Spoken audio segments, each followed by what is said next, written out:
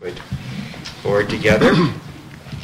And Pete, would you do the roll call? Sure. Rickard? Here. Smith? Here. Epstein? Here. Dornberg here. And O'Grady? Here. Okay, all present. Next, I'd like to welcome Manager Christensen to the meeting and see if you have any announcements. I do have one announcement, Mr. President. I want to welcome everybody to my first Kirkwood Meadows Public Utility District meeting. It's being live fed over the internet, and the public can view it by going to www.kmpud.com and following the appropriate link. If the public would like to comment or ask a question, please email eChristison, and that is Christ, Son, don't add an N, at kmpud.com, and the board will be able to respond. The district asks that the public identify themselves when making comments. Thank you. Okay, and item 4, comments from the audience. If there's anything that's not on the agenda that anyone would like to bring up from the audience? Okay, having everybody not look at me, I'm going to say the answer is no. And next, item 5, are there any corrections to the agenda or the consent calendar by anybody? I have 2 questions on the consent calendar. Okay. Oh, all of it or portions? Well, I just have 2 questions on the, not the consent, I'm sorry, the consent for claims, I'm sorry. It's the consent for claims portion. Okay, so we'll pull the consent for claims and make that a separate item, which is B. And then my other recommendation is that we'll move items 9 through 12 and put them in front of 8K, the closed session. Are there any other? Yeah. Bob, I think we also want to move Olga's audit presentation in GASB 68 to the front of finances. Have her go first. All right. So that's so 8A will follow C. Correct. Okay. It's a record for changes. Yes. I have a question on the like the past due balances. I don't know what that's called. Receivables and shutoffs. Delinquencies and shutoffs. Okay. So we will we'll make that a separate item. Anything else? Okay. So item 6 would be adoption of the consent calendar, which would be just the regular minutes. So move. Okay, I'll second that. Okay, so it's moved by O'Grady and seconded by Pete. All in favor? Aye. Okay, passes unanimously. All right, so now discussion of 6B, consent for claims. I just have 2 questions. One is the AT&T broadband for KM Blue and Green. That's a monthly charge, and so we're paying $12,000 plus dollars a year for that. And that's for the T1 line. Well, that's for the T1 line itself. Okay. Thank you. And then the second question I had has to do with some calipers. It seems there are 2 items that are exactly repeated. There's a unfunded liability contribution for $3,948, and then something for $3.19, and then they are repeated. That's our the unfunded liability contribution that we have to make every month. It's part of when last year when CalPERS redid the percentages that we had to pay. So that's the monthly. Oh, I know what it is. Oh, so this is just covering 2 months? Yeah. One's September 13th, right. One's October 3rd. Oh, okay, got it. Sorry. Okay, that's what I was wondering. Okay. Thank you, that's all. Okay, are there any other questions on consent for claims? So is there a motion to approve? Yes, Okay, so moved by Stanish, approved by Eric. All in favor? Aye. Okay, passes unanimously. All right, item 6C, receivables and shut-off reports. So questions?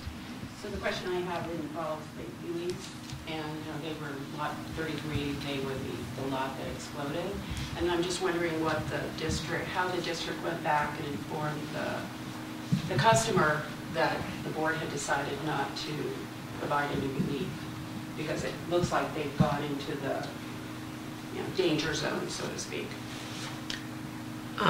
I personally did not let them know. I don't know if Michael let them know or not. I assumed that. I heard Michael talking to him. Yeah. I know that Michael did let them know, via email and over the phone. Okay. Any other questions on receivables? Not, is there a motion to approve it? So move. Okay, Eric moves. Second? Second. Standish seconds. All right, all in favor? Aye. Okay, approved. Okay, so that takes care of the consent. So we're now ready for item 8, and we'll start with the audit. So we'd like to welcome Olga to, and Kelly, are you going to start? Or how? I'm going to put her presentation up. Okay. Where? It's the very top one in that window. It's the very... Oh, gotcha.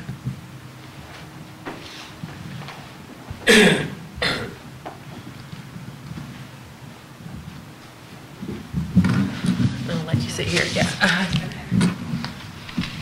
Here's a little... Good morning, members Good morning. of the board. I'm Olga Darlington. I'm a partner on the engagement, on the audit engagement, and I will walk you through the results of our audit.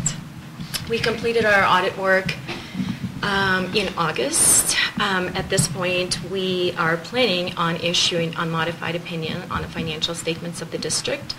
The financial statements include the individual fund presentation of the governmental funds, proprietary funds, and the fiduciary fund.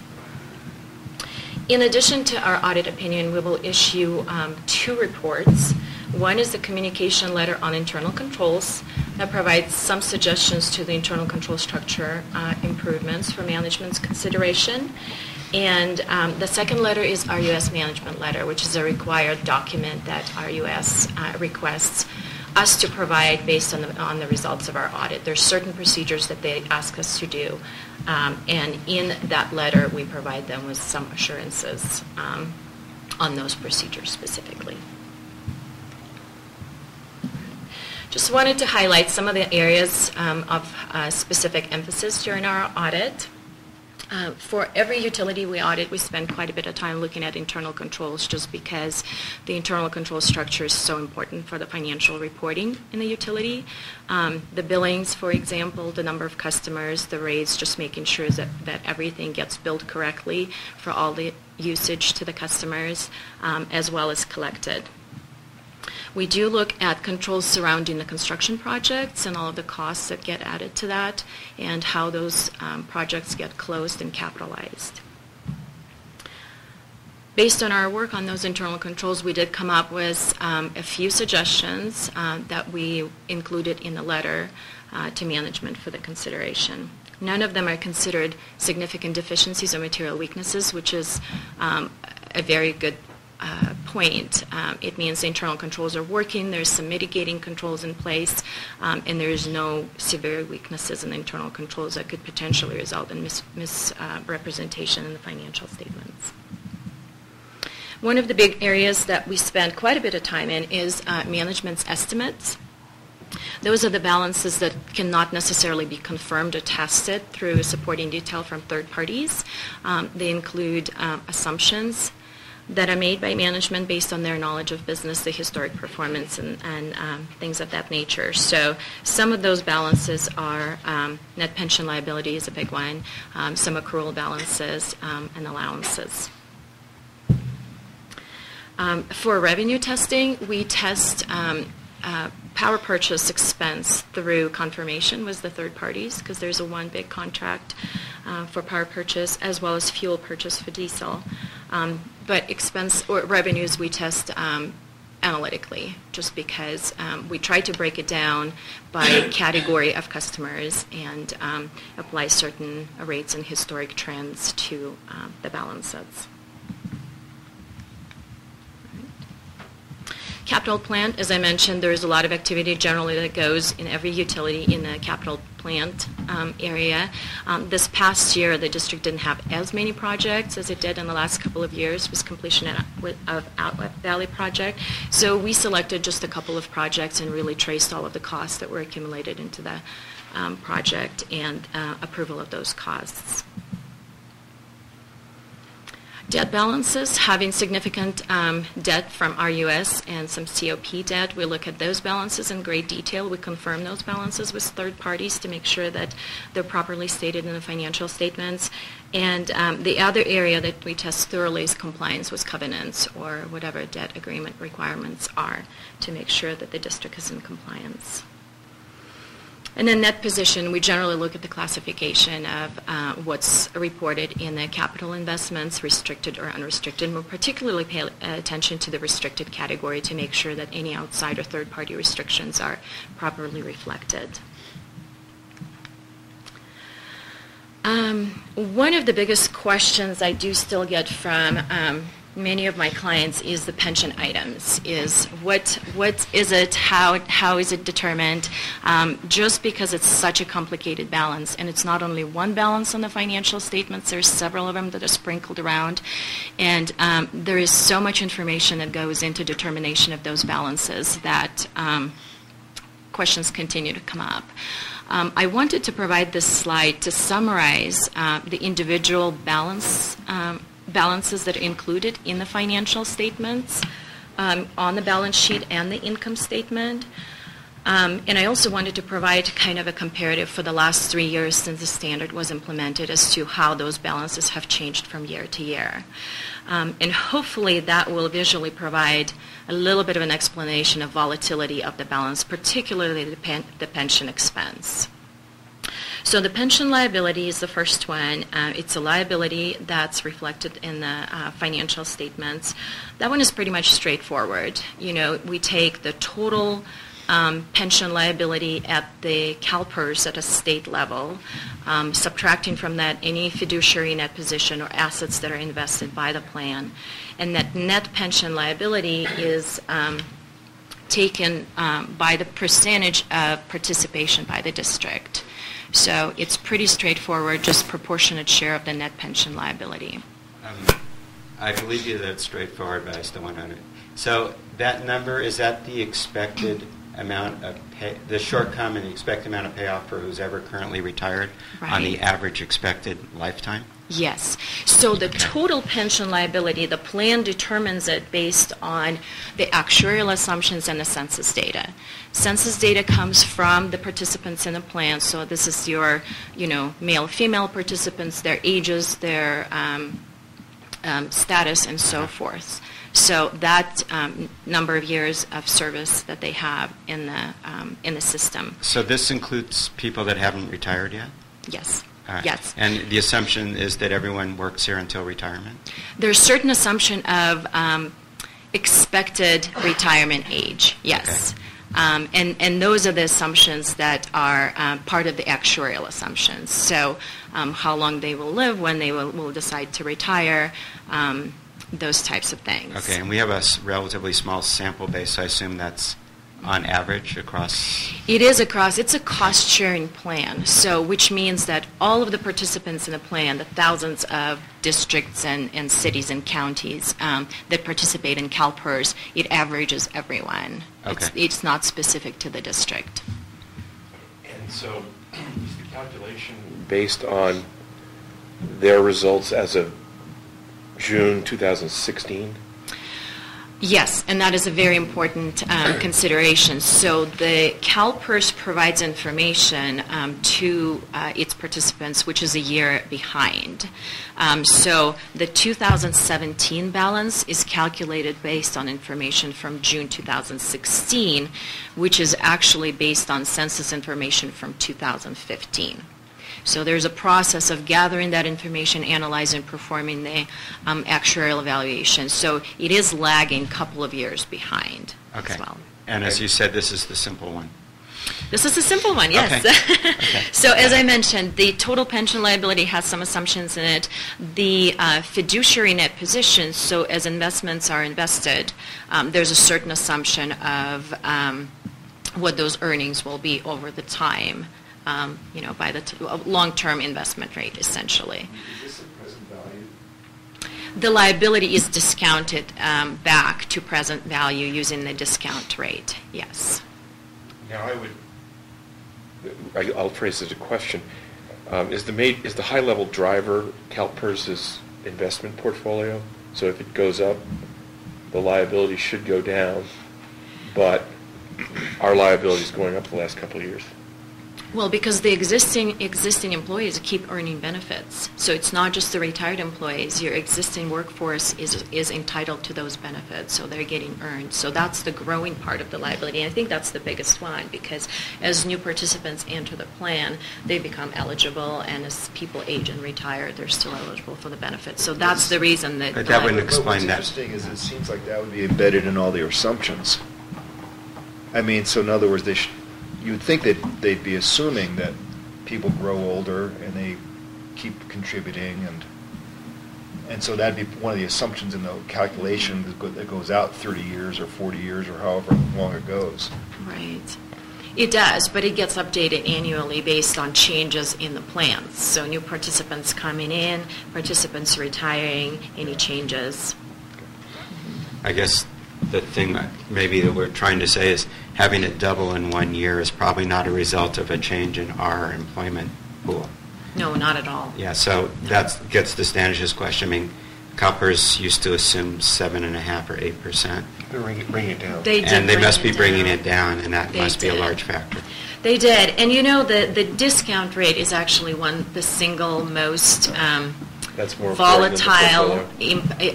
that's what I was factor saying. that causes that liability. There's a requirement in the footnotes to include that sensitivity analysis of the discount rate, and you'll see it in the footnote. Just changing it 1% from 7.25% to 8.25% and a 6.25%, how significantly it changes the liability just for this district. It Sure. almost doubles it. So that's the big component. Okay. All right. Sounds like we got line one nailed then. So that's it. So. Yeah, I really I wouldn't understand use it. nailed. Just bracketed. Bracket. So Okay. let me talk about the deferred inflow of resources and outflow of resources. First of all, these balances are unique to governmental entities. That you will not see deferred outflow of resources and inflow of resources in a commercial entity's financial statements or FASB reporters. And what these balances are essentially deferrals, placeholder items that are parked on the balance sheet. Outflow is a debit and inflow is a credit to account for change in assumptions. In this case, it's all related to pension item. So what happens is, on an annual basis, certain components of the calculation flow through the pension expense, and that's actual contributions made to PERS. Those flow through the expense on the delay, but they do.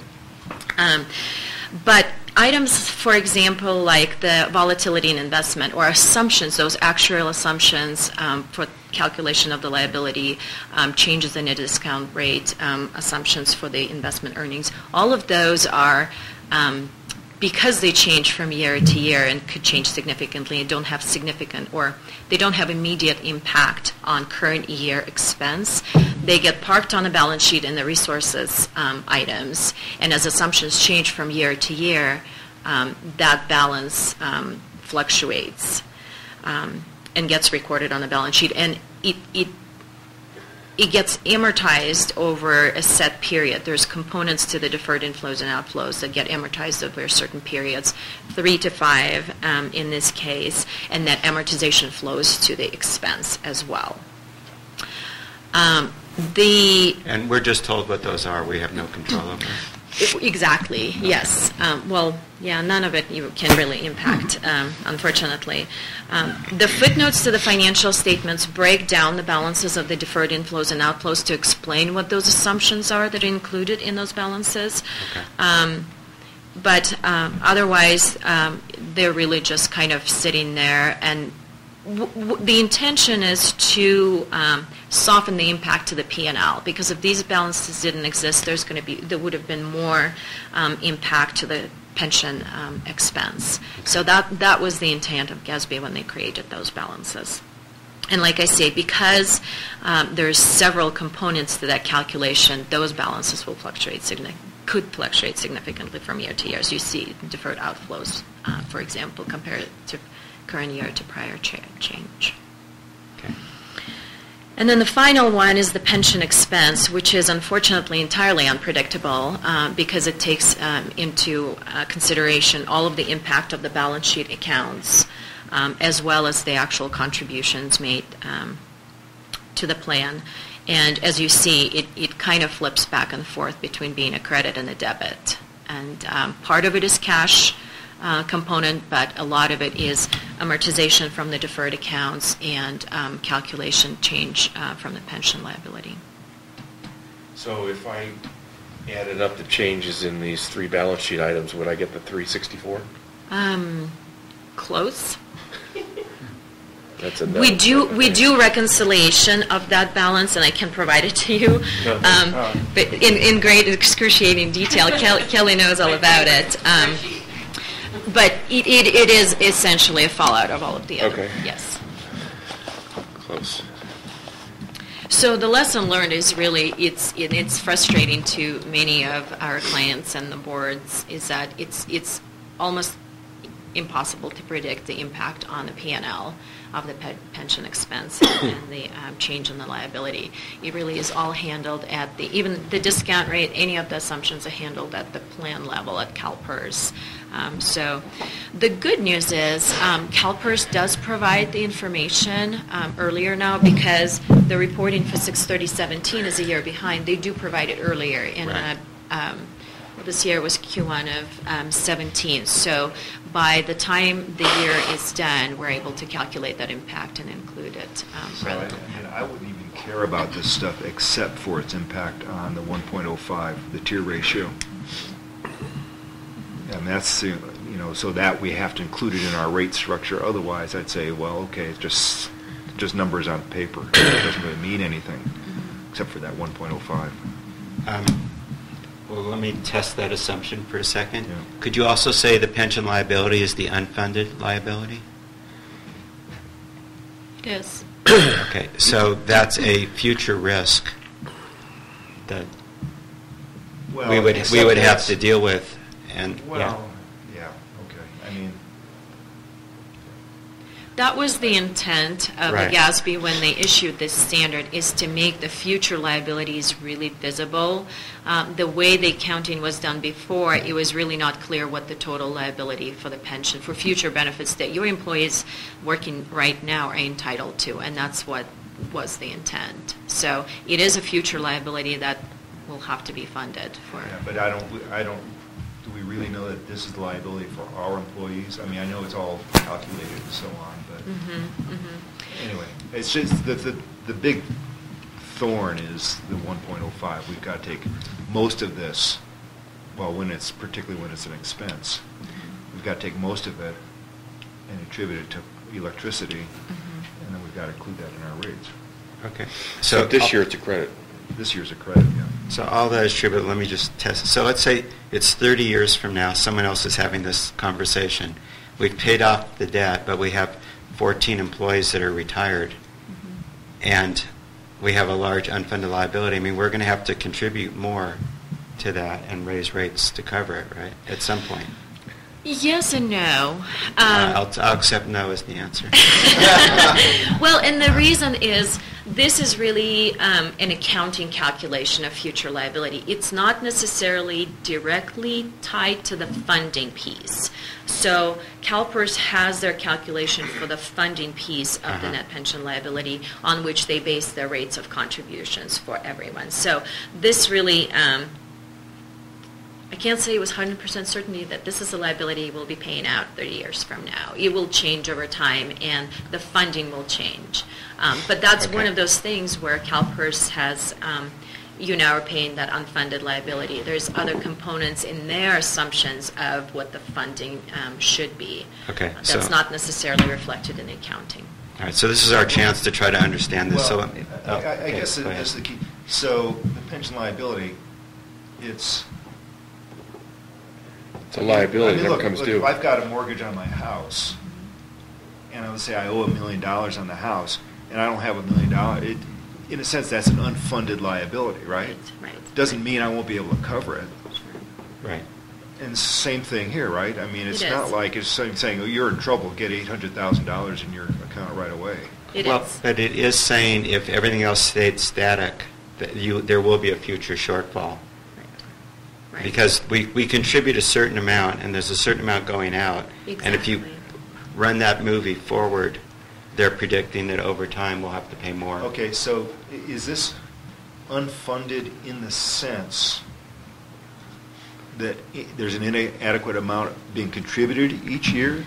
Or is it unfunded No, in the it sense just- in that it's in the future and you're going to have to keep contributing? It just says at this point of time, there is a larger liability than there's assets invested. Assuming everything else stays constant. Exactly. Yeah, It no, does not, well, it's not a funding mechanism, it's an accounting Right. calculation. It doesn't come due.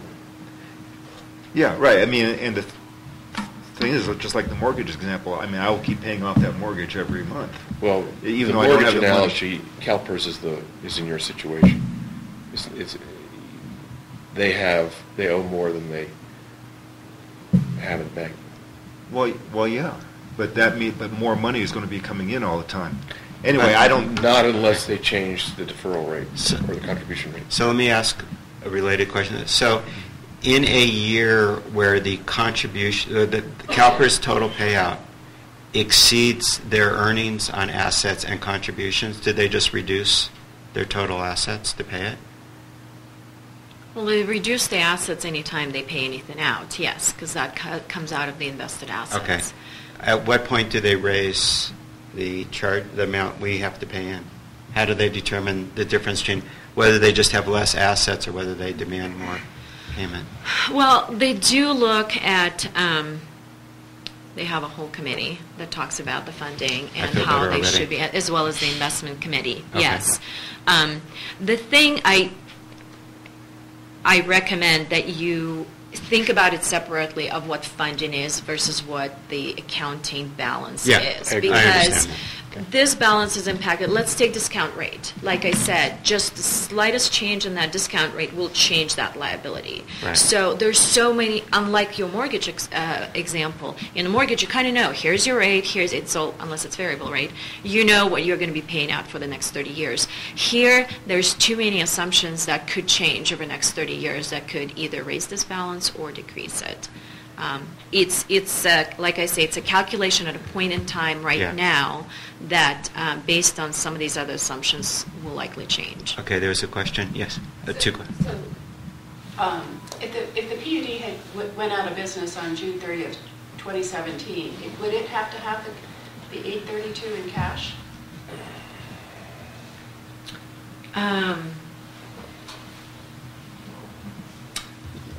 No. No.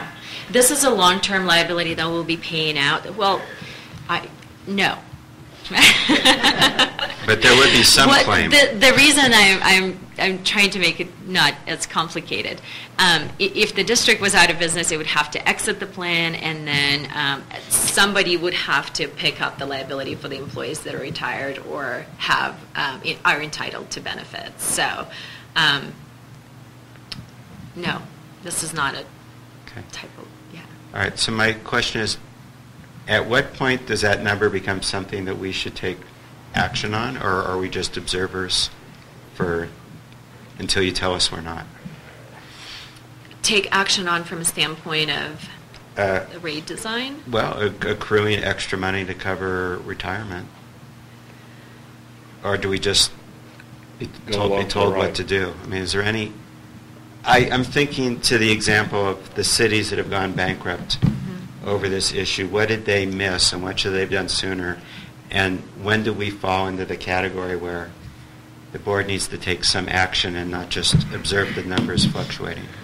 Well, you can set up a designated fund internally to start funding it, but you won't be able to impact that number because, once again, it comes through an actuarial calculation. So what you as a district will be required to do is pay what funding rates PERS has calculated, CalPERS, for you to provide into the plan. Okay. And those could come increase over time that the district would have to pay. Okay. But outside of that, you can't really fund it by itself, by yourself. So since we've looked into the costs of exiting CalPERS and switching to something else, and that's prohibitive. So we've eliminated that. So our position is we observe this, and at some point we'll get a larger bill, and we'll figure out how to pay it. There's not, pretty much that's where we are. Right. You kind of have to wait on what CalPERS tells you as your funding requirement is and just fund that. Okay. Funding more, this is not like a 401k plan where you have your set Right. trust balance. It really just goes in the general pool. So the more you contribute, it goes in the general pool Okay. in being invested as part of the entire plan assets, Right. not the So district's the California assets. cities that had to declare bankruptcy over this issue, they got a notice of a higher rate, and they just didn't have the money to They cover it? couldn't pay. Okay. Who determines those rates? Did you say it was the investment board, or is there? The actuaries and the discount rate is the investment board, yes. Go ahead. So the district paid off the side fund. I still don't understand what the side fund is, but anyway. So did that Pay have- it off, we We made paid- a payment Oh, we towards paid it. it off. We will pay it off in 2 payments. We've done Okay. one. So is that, I would think that's a positive, but how does that impact what we're looking at up here? It's separate. That was our own special little thing That we borrowed against them, and now we're paying it. So we took out an extra It loan. will get reflected in our calculations for, this next year, this side fund Exactly. payment that I. Exactly. Yeah, so that, it's definitely part of the calculation, when we make those payments, like our Yeah. unfunded liability payment went down, the monthly payment that we have to make because we paid that $55,000. So it is part of It the does get calculation. incorporated into it, into the calculation, but once again, it's not specific to that liability. Okay. So you're telling us that everything we can possibly do, we're doing, and there isn't more that Just we watch should it do? carefully. Yes. Okay.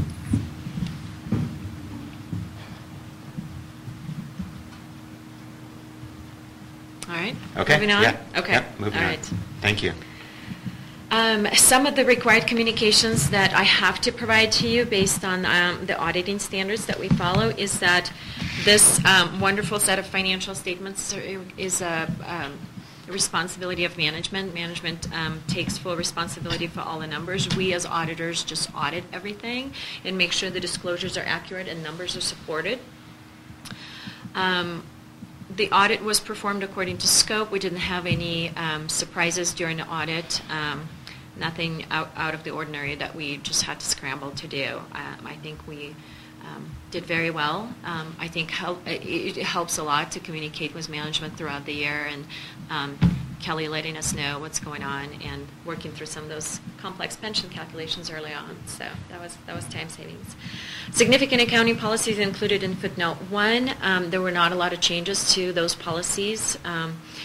Mainly because there are no big significant GASB statements that impacted the district that required policy changes this year.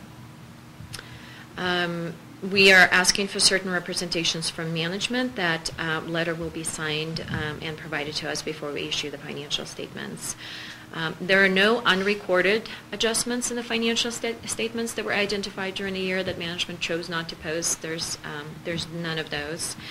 Whatever was identified during the audit by either us or management got corrected in the statement, so everything got incorporated. We did not have any disagreements. As far as we know, management doesn't consult with any other auditors, commonly known as opinion shopping. Well, that's a little dry. As far as we know, they're not shopping for any other opinions. No. We do not perform fraud procedures to identify fraud, but we do perform some procedures that if there were indicators of fraud and if we identified anything, we would report those to you. But we did not identify any illegal acts or inappropriate activities that needed to be reported to you. And we are independent with respect to the district as the independent auditors. Right. and this is the main communication that I want to leave you with, is that it's really a great pleasure working with management here. Everybody's been very, very helpful and very prepared for us, very responsive to our numerous questions, and audits are not easy, and we are not easy auditors, I have to say. So we ask a lot of questions, and we dig a lot of into all of the transactions and reports. But tone at the top from management was that of just being very open, very responsive, very helpful, and we very much appreciate their help. Congratulations, that's good audit. Hey, Olga, I have one question back on your pension liability table here, which is pension expense over the 3 years is actually a credit of $169,000 if you add them up, but the liability has more than doubled. Is the difference reflected in those two middle categories, the deferred inflow and the deferred outflow? It is, because remember, the pension expense does not reflect some of those other assumptions that get parked on the balance sheet the intent was to smooth the impact on the pension expense from some of those assumptions that will be changing over time, like actuarial assumptions and discount rate assumptions. So yes, the change is in the deferred, if you will, on the balance sheet until fully known. Thank you. Yes. I don't know whether you have that this line or not regarding I think that's the internal control Letter. Mm-hmm. So number one has to do with utility rates, but there's a reference in there for July of 2018. Why? That's not this. We're in 27. This is 2017, 2018. Why is there something in there about upcoming fiscal year? Well, the nice thing about being an auditor is that we come after year end, and whatever we find throughout the period of our audit before we issue the report, we identify and report that. And it was just one of those items that we identified while we were still in the field, and it was more timely to report to you now than wait till next year's report. And as a matter of fact, that item was kind of brought up to us by management because it was identified. We identified it in walking through internal controls, and the point was that the internal processes have caught that error. Our recommendation was that review should have been happening up front before the error occurred to find it. But the process is in place for this particular item for management to have caught it before we identified it in the following year audit. That's how it came up. Thank you. All right. Any other questions? All right. Okay. Thank you very much Thank you for very your much. attention, and patience with the pension items. Thanks for tolerating our questions. Okay, then let's go to 8A and get an update on the financials. Okay.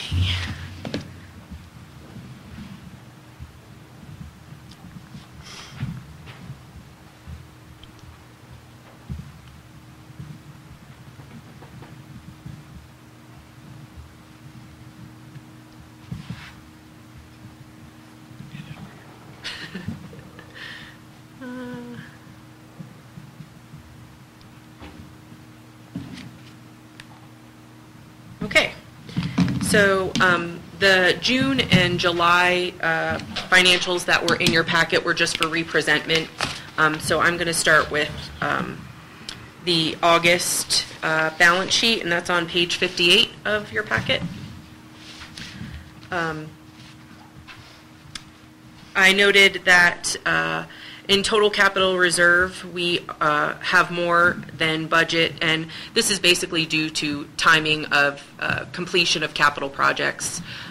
We had budgeted for more capital projects to be completed through August, and just we haven't got there yet. So we've got more in capital reserve than budgeted for. And the other note I wanted to make on the balance sheet was the difference in total accumulated depreciation and unamortized debt expenses. That's basically due to a reclassification that came through with the completion of the continuing property records. So you can see they basically net out. So it's just basically a reclassification that came through when continuing property records were completed. And then also just to note, total accounts payable is down from plan, and that's just due to timing and payments of expenses. And that's all I have on the balance sheet, unless there are any questions. Any questions? No? Okay. On to the combined income statement on page 60. You'll note that there is a base rates are down from plan, and this is due to a calculation error in the budget for the number of EDUs. Mainly in water and wastewater, there was, I'll go into the details when we get to the water fund, but there was a definite miscalculation in the number of EDUs for residential customers in water and wastewater. Total operating revenues, though, are up from plan by $35,000. Year-to-date, total operating is up from plan by $153,000. So a good start to the year through August for the first couple of months of the season. We should probably mention that the $6,000 per month debt on the base rate adjustment will be an ongoing monthly debt of about $6,000 due to the miscalculation. And that's noted in the known budget variances now. So. Yeah. Moving How does on. it compare to previous year? Is the total base rate for water and wastewater is less than last year, the monthly amount, or is it the same? The total, actual revenue, is it approximately the same as previous years, or is it less? it seems to be close to the same. That's what I thought. Yeah. Okay. Mm-hmm. But the budget. It's a assumed budget more. miscalculation as opposed to a revenue shortfall. Exactly. Moving on to the general fund, you'll notice that there is an overage in payroll, salaries, and benefits. But you see this savings in other departments. It's just a matter of where hours were posted and where I budgeted those hours to be posted. So in reality, we actually have a savings in salaries and benefits of about $6,000. But in G&A, it's over budget. Also, you'll notice contract services. There's what looks to be a savings there of about $35,000, but that's just due to the timing of receiving the last invoice from the audit. So we have received that invoice, and that'll be reflected in September's statements. Moving on to fire department. Year-to-date total operating is up from plan by $8,400, and this is directly related to the good performance at the summer festival.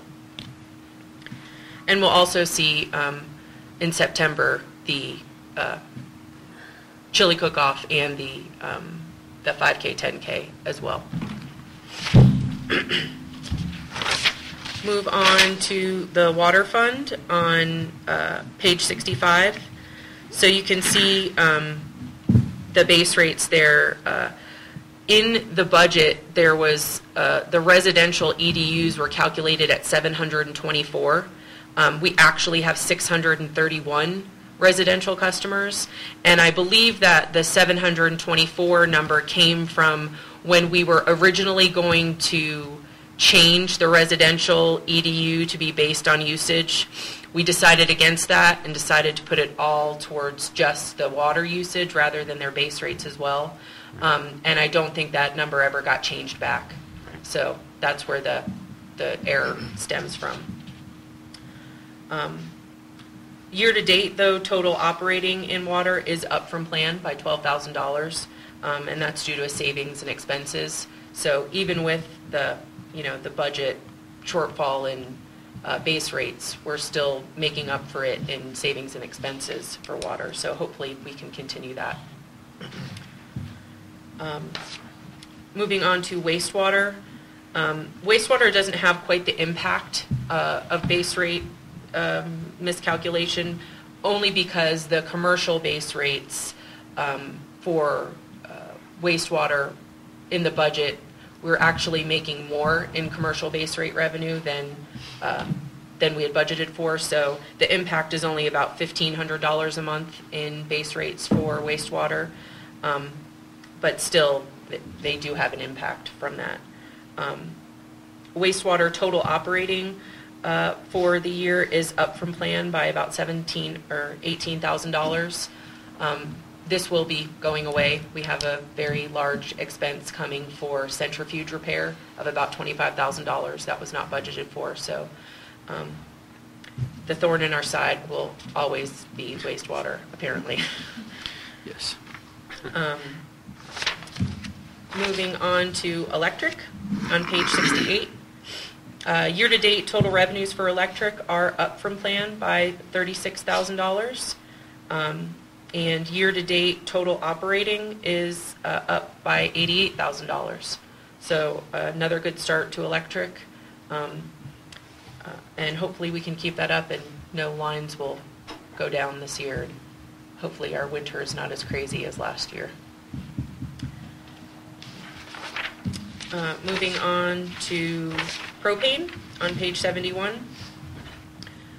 Total operating revenues are down from plan by $5,700, but we see that savings in cost of goods sold, and that's just basically due to the cost of propane.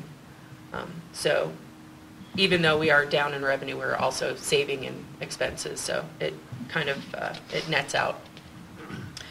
So total operating for propane for the year is just slightly under budget by $1,000. So a good start for propane.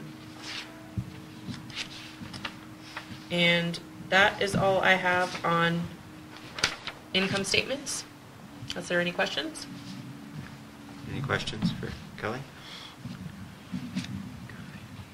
Propane breaks even on an annual basis, right? Yes. Yeah. That we never have to allocate any Yeah. property tax revenue to them. They pay, it pays for itself. Yeah. August EBITDA, we were better than planned by $47,000 for August, and year to date we are up $144,000. So again, we're starting the year right.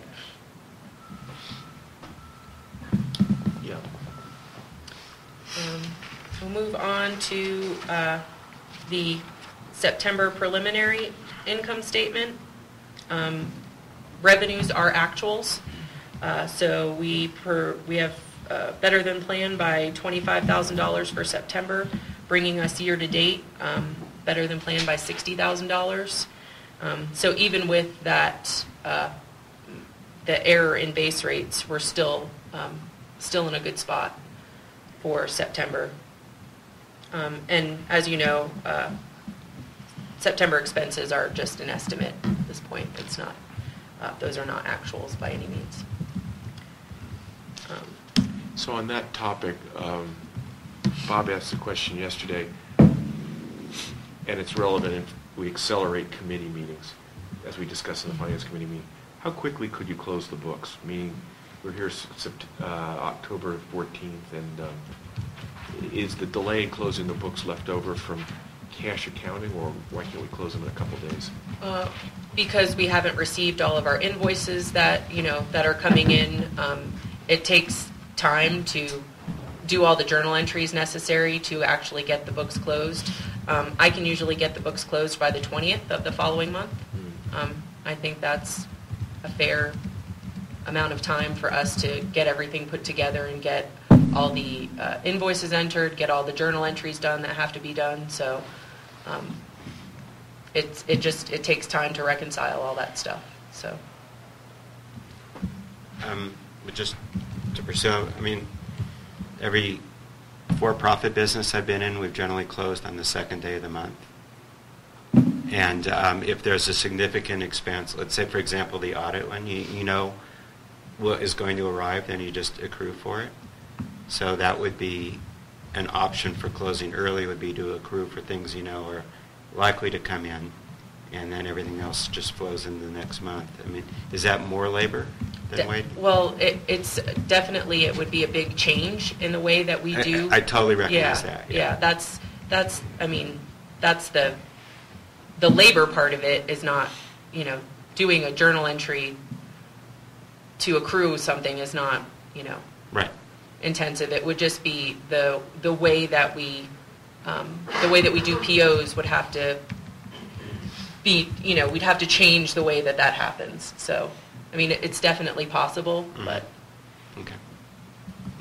Nancy had a question. Yeah, I'm just curious whether or not you're seeing vendors now use, you know, giving you invoices via email. I mean, obviously we're. Oh, yeah, we have lots of yeah. vendors that provide us. So, I mean, is there any way to push more to that effort, scan and send? I've never been in a business to encourage people to bill us quicker. Well, if that's what you're proposing. Get to that, how to. We'd rather have them take 6 months, right? Yeah. From a cash point.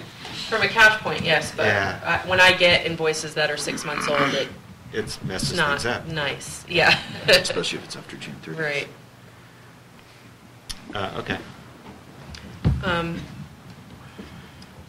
Moving on to September metered versus budget.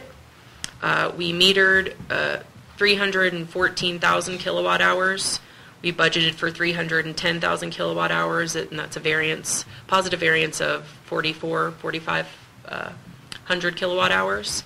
And as compared to last September, it was better by 7,400 kilowatt hours. And I believe that to be totally related to the fact that September was cold. We had a cold September. Mm-hmm. At least I felt like it was cold. I turned my heat on a lot sooner this year than I did last year. And propane, we metered 645,000 cubic feet. We budgeted for 422,000 cubic feet, so a difference of 223,000 cubic feet. Last year we metered 453,000 cubic feet, so we metered 192,000 more cubic feet this year than last year. Again, I think that's directly related to the temperature. Okay. If we actually did want to try to figure this out, I mean, we do know how many residential days people were in their places over every year, and we also know the average temperature for every single day. So for everyone, yeah. People have their heat set at a certain thing, so even if they're not here, their heat comes on too. So right. But so we could actually, if we wanted to, try to model this just for fun. Just for fun, Bob.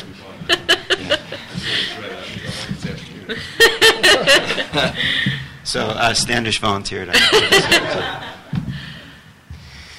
you have electric heat? Is that what you're saying?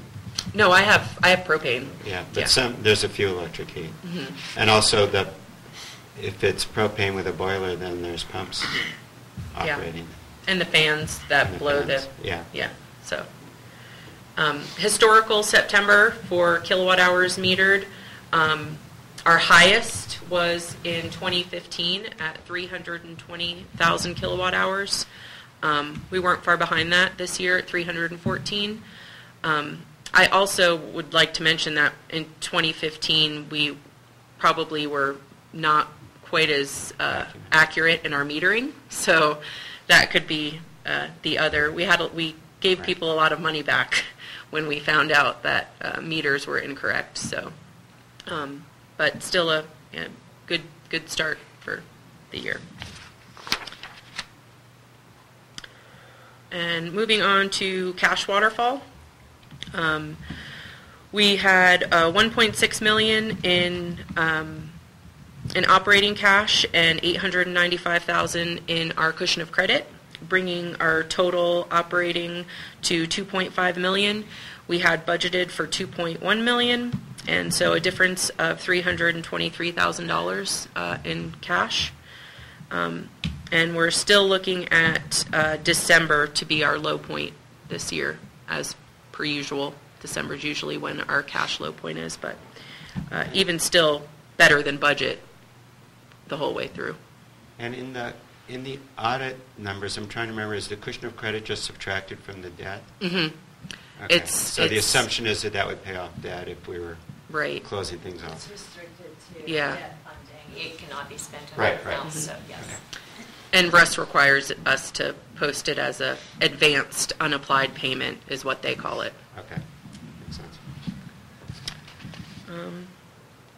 And so, so far known budget variances for the year is that base rate EDU calculation error, and the total annual impact is about $72,000, about $72,000. We've already made that up, though, even just about with the $60,000 in revenue overage as compared to budget. So that number looks pretty big, but I feel like we've already netted that out at this point. And the GM recruitment consulting, and as previously stated, that was probably a good Money well spent. Money well spent. Yes, those are the words. And the extra work that we're doing on wastewater and you expect that all to sort of fit within the budget? No. No. So that's No, those are- that's a likely other variance. Oh, that will Yeah. be on there next month. Oh, okay. And we had budgeted Some. well, I think there was some from last year that we used this year. Is that right? There was some Yeah. for the collection system. For collection. Yeah, But this is the failure of centrifuge this one. repair. There's two issues that are Unexpected coming up under things. wastewater we'll discuss in a Okay. little bit. It's the centrifuge and the absorption bed pumps. Those are the two we'll discuss. Those will be the variances. Okay. Good. Yes, question? So is there any benefit to trying to identify or to keep a running record of what we do great on the expenses, what about on the revenue side? Is there any benefit to that as we get towards budgeting for the next year? I mean, my recollection is we're now 3 years into better than budget. That's because we budget for a drought. We use an average, Yeah. a 5-year average. So there's a 5-year average, so we got 3 years of drought in there. So if the weather doesn't cooperate the way we'd like it to, we can manage the year. And I Yeah. personally would err on the side of caution. Yeah. I would like to be more conservative. Even though the last 2 years we've performed better, I feel like that it's better to be cautious with the weather. But that's why that's happening. And quite frankly, there's significant deferred maintenance costs that will be starting to hit the district, and this conservative budgeting is going to pay off when those start hitting. Our infrastructure is very old. Okay. That's it. Thank you very much. With that, Except the power plant's brand new. Yes. Okay, let's move on to 8D then, the chili cook-up. stay with me. You know, That's okay. Wrap up. And we appreciate all the work that your firm has done, and thank you for coming today. on Yes, thank you. Saturday. Always great to be here in person. Okay. All right. Okay, Rick, Good morning. good morning. So as you know, on September 2nd, we had the chili cook-off. It's our first time hosting the event, and I think the comments from Cheryl Stern, who did an outstanding job helping us prepare for the event, anticipate the needs, and making sure that we were on track. I can't thank her enough for all her hard work. So Thank you very much. And she said it nicely in an email to me recently, and she indicated that people found the event fun and well organized and huge improvements over recent years. And so I think that was notable. As I presented at the last board meeting, overall we learned a lot about this event. We are experts at special event fundraising activities with the summer festival, of course. But today I'm going to present essentially the numbers. For revenue and donations and a few of the award participants who actually gave back their award prize money for having best chili and so forth. The total revenue was $5,440. I'm sorry, I'm looking at 10K. Strike that. This is a little bit better.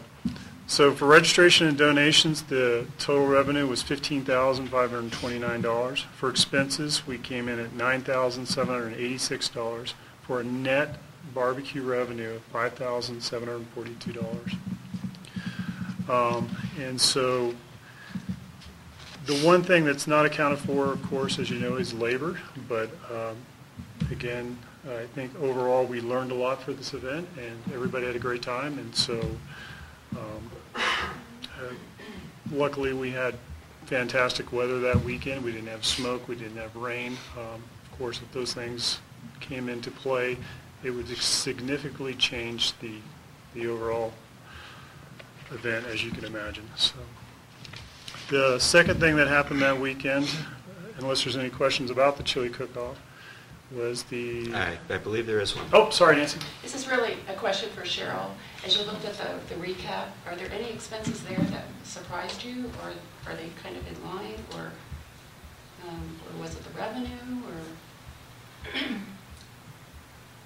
I'm going to defer on that because I have questions out to both Rick and Kelly at this point that I'm still waiting for resolution on. So. Okay. Thank you. Second event for that day was the Kirkwood 10K and a 5K 10K, and it was actually a half-mile kids fun run that we advertised a 1-mile kids fun run, so that was an error on our part. This was the first year, or this was the 37th annual event, and the first year that we used Ultra Sign Up for registration process. In years past, we've used Tahoe Mountain Milers as the coordinator for the event, and then I was a co-race director along with others. But we brought back a key person from Tahoe Mountain Miler days, and that was Ken Castrico. And he helped us work with Ultra Sign Up for registration process, and it went really smoothly. However, we learned a lot. Day of event registration, there were a few lines, and I think next year we'll change things so we can eliminate the lines and have a smoother start at the beginning of the race. Overall, for revenue, we received $5,440. And for expenses, the biggest expense being T-shirts, which was at $1,400. The overall expenses were at $1,620. But the net revenue for the event was actually $3,819. And in years past, we've received checks from Tahoe Mountain Milers for $2,000, $1,800. So this was the first year that we saw a huge increase in our overall net revenue for the event, with I think a little or no extra work for district staff. And I want to thank Jessica Austin, who's here taking notes for the board, for her work behind the scenes, along with Chief Trevette, who was also very helpful with this year's event. So that brings the total for the September 2nd fundraising events to around $9,600. And we look forward to next year's events as well. So that concludes my report, unless there's any questions from the board. All right, so I have two. Did we, staff working on these things, was that normal work time, or was there overtime, or it was normal? It was normal. Normal work time. Okay. It was over normal work time. It was over. Okay, so there was additional expense that we had, in addition to work that would have been done otherwise. Yes. So one of the ideas behind the chili cook-off this year is to do it as a trial and see what we learn. So at some point, I guess, I would look to get some feedback in terms of should we continue doing that one? What should be different about it? Because what I never realized is how few of our customers attend this. It's a fundamentally different. Maybe I should have known that, but it didn't occur to me until I walked around and didn't recognize anybody. I think some of that we might recover in a couple years, because this event was not run particularly well in 2015 and 2016, and I think there were more homeowners. I see. Okay. It was a KCA run event, so there would have been homeowners. Yeah. some people may have noticed some Yeah. issues and maybe they didn't want to come this year. So Okay. I mean, should you choose to continue it, I think that the homeowners would come back to it, would be my assumption. Okay, well, our guys, Simeon and staff will look through this and sort of think about what would it mean to continue or not, and then let us know your thoughts on Yes. it. Yeah. But I also think we need to take into account intangible stuff. That, Yeah. Like it is a form of marketing, Kirkwood, if it's done well. And Yeah. that kind of thing. I mean, I'd just encourage you to sort of observe all that and sort of tell us. Anecdotally, from my side of the mountain, it was the first time I saw it advertised in the Ledger-Dispatch. It may have been in the past, it was the first time I saw it. Quite a few Amador residents that spend their summer at Places came up that wouldn't have come up otherwise. I saw quite a few people that I know are summertime residents at Places that wouldn't have been here normally, so that was a big positive in getting those people here, which again are not normal residents here, Right. but they're Amador County, which is, I don't know if they just didn't know about it in all these prior years. So that was one good takeaway I had in terms of the marketing aspect, Eric, that I think was important, that was changed this year, that actually had a really, from my perspective, I recognized 20% of the people as Amador County residents that I knew, so that was nice to see. Yeah, okay, good. Which I hadn't seen in years past. Okay, Nancy, you have I'm sorry, Standish? So we don't include I guess I'll look at Kelly and Eric and Rick. We don't include the labor costs, the overtime labor costs? It's not, there weren't overtime hours. It was, regular hours. I don't think anybody had any overtime on the thing, but we code those hours to G&A. Yeah. And then, a portion of those gets allocated to fire through the normal G&A allocation process, but we didn't code specific hours to the chili cook-off, to the fire fund. It's all posted to G&A, and that's the way, in the past with the summer festival, and we just went along the same way with the chili cook-off to code those hours to G&A as a part of the district's contribution. But they're not incremental hours. They're not additional hours that we wouldn't have incurred. It's just an allocation of existing hours. Right. It's just, and the hours were coded. Staff labor didn't go to normal tasks. Staff labor didn't go to normal tasks that they would have been otherwise performing. If it's the board's predilection to do this again next year, we will code it separately and track it and include it in the net to get an accurate picture for this board of what the real implication is. I think I'm against that, and the reason I asked the question is because we were looking at the incremental contribution of the July 4th barbecue a couple of years ago, and when you layer in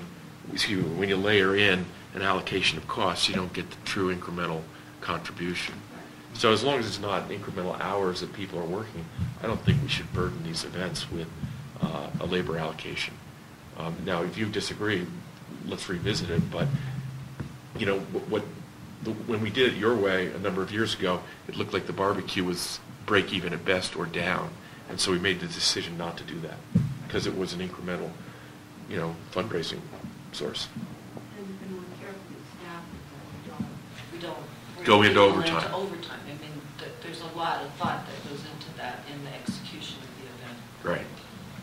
And for supervising operations staff during the summer, we're stretched pretty thin, and this is just yet another activity that impacts us across the board.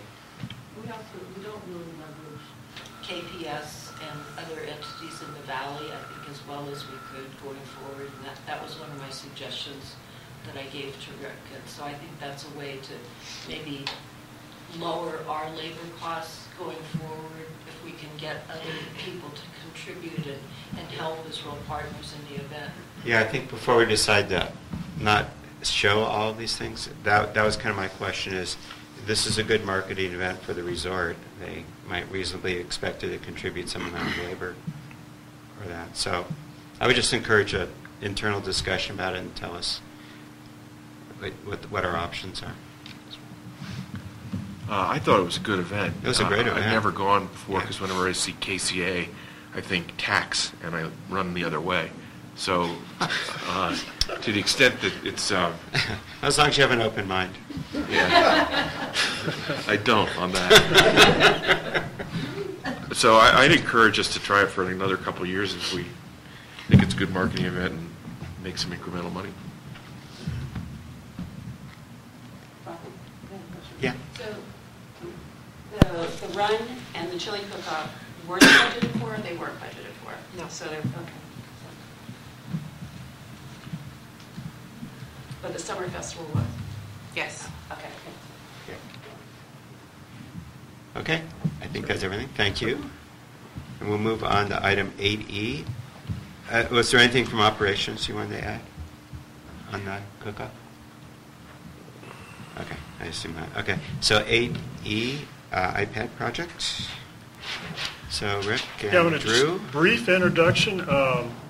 Boy, staff is very pleased with this project and the progression of it and how quickly changes are made to the app to help us along. So I've asked Drew to give a brief review of the iPad project and show some of the exciting features that are within it. So Drew, it's all you. Thanks.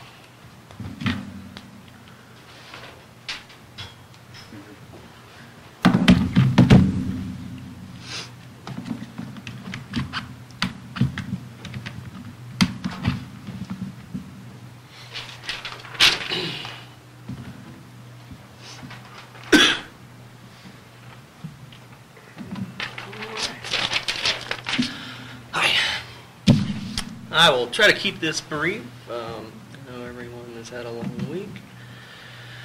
But the Map App team have been very busy. Bob and Corey have added the capability to add Knoxbox locations, upload photos for valves, hydrants, manholes, transformers. Photo uploads for properties and customers are coming. But if you now can click on a transformer, and then you actually can see, we'll eventually have more pictures, external picture from maybe in the road, but then the internal picture for ops, so they can kind of see how many phases are on this transformer. Just quick access without having to open up the transformer and physically look in it. We've also added the ability to digitize our valve exercising program, and now the app can not only log which valves were exercised, but we can also have reporting functions to show when valves were maintained, which valves require omniballs or work orders, stuff like that. Here's a sample of a normal water valve exercise. You can see basically you have the valve elevation, too high, too low, okay, lid status, valve ring conditions. Is the omniball present, or is it some of the propane curb stops? It's just not applicable. It's a small shaft that the omniballs will not fit in there. But yeah, well, the valve exercised, and then of course work orders down here at the bottom, and then you can add some notes, whatever the operators might want.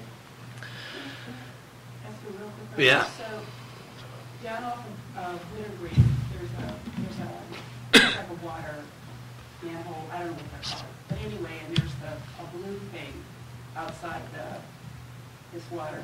Little blue ball kind of looking thing? So in other words, it would pick up something like that. Yes. Me calling and going, I've seen this ball, I've seen this, I thought it was a toy. Yeah, what they use those for is, especially in the wintertime, when there's a lot of snow coverage over these valves and manholes and meters, they can take a detector, essentially, and hit it and know exactly where it's at. So it's kind of novel, and they're very cheap. Locator's a little more spendy, but the actual omniballs are pretty inexpensive. So the app team has also implemented the transformer maintenance option, which will digitally record two types of transformer inspections. One being a detailed, which is required every 5 years. Bring that up here.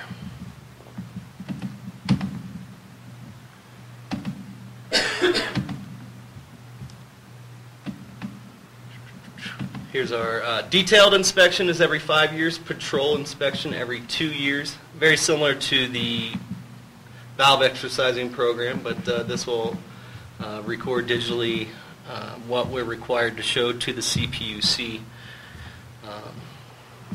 So we'll get off some paper, and I think eventually it's just going to be a lot easier to, with the reporting options, to not have to rifle through 3 ring binders and folders and stuff like that. Yeah. So what's really exciting about this is that these list of questions that we've come up with, either transformers for valves or whatever hydrants, it allows the operator in the field to actually go through and inspect it. Go back one. Oop, sorry. Okay. Transformer inspection, sorry. Or any inspection sheets. Okay. There we go. So again, it's designed so it really makes it foolproof in the field that the operator can do a good thorough inspection on a piece of equipment, make notes, and in some cases introduce photographs. And then if they fail to answer a question, Bob and Corey have set up the default that they have to answer the question before they can move on. This allows us, as Drew mentioned before, for us to go paperless, but also for record keeping to see kind of where we are, what we need to address and go to. And it evolves every time we meet. If there's an issue or if something becomes more cumbersome, Bob and Corey have been able to make quick changes so we can make it more user-friendly. So we're using this format, simply for the infrastructure system now, but we're going to expand this out to the other pieces of equipment that we have in the valley. And then if you could go back to that very first slide, this is something that Eric mentioned in one of the first meetings that we had was, show the one with the lines of the transformer.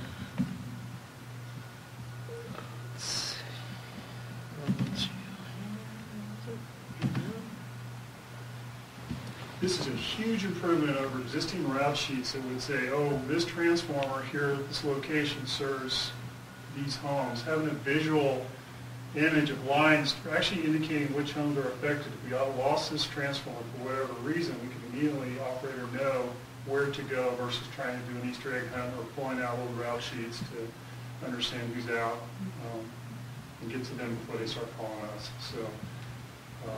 Anyway, Drew, I'll let you take it from here. But again, it's really amazing how quickly these changes are happening. But I think in the long run, the data and the tracking that we'll have and the information that we can pass on to others is going to be invaluable. I concur. Future development, we are now working on pretty much property tabs, if you will. How to include customer contact info, alarm company info, customer usage info, and then the ability to add pictures of these properties, and not only the properties, the utilities. So when our operators are in the field, again, no hunting and pecking around, 10 feet of snow, they know exactly where these things are. It's going to be a huge asset. So each one of those items is located.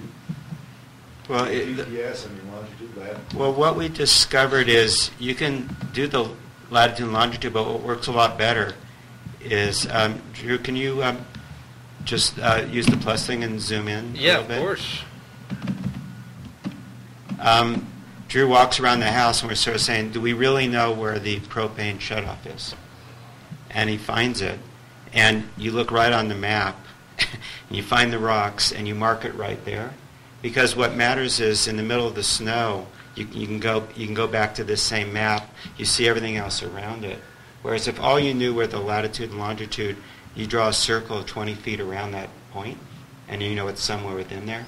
But having the picture reference makes it much faster. And so we're going through, we'll find where everything is and then discover, oh, there's a clean-out valve here for the sewer. Might as well mark that too. So over time, we just know everything about that property, and with enough detail so somebody else could come in with 10 feet of snow and have a better idea of where it is than just knowing it's in a circle within this 20-foot radius. Yeah, so some of this just in image on a picture? Or is it All of this are Google Maps, high-resolution Google Maps and he just drops a marker on there and says what it is. Okay, so it's not in a database in a sense? Yeah, it is.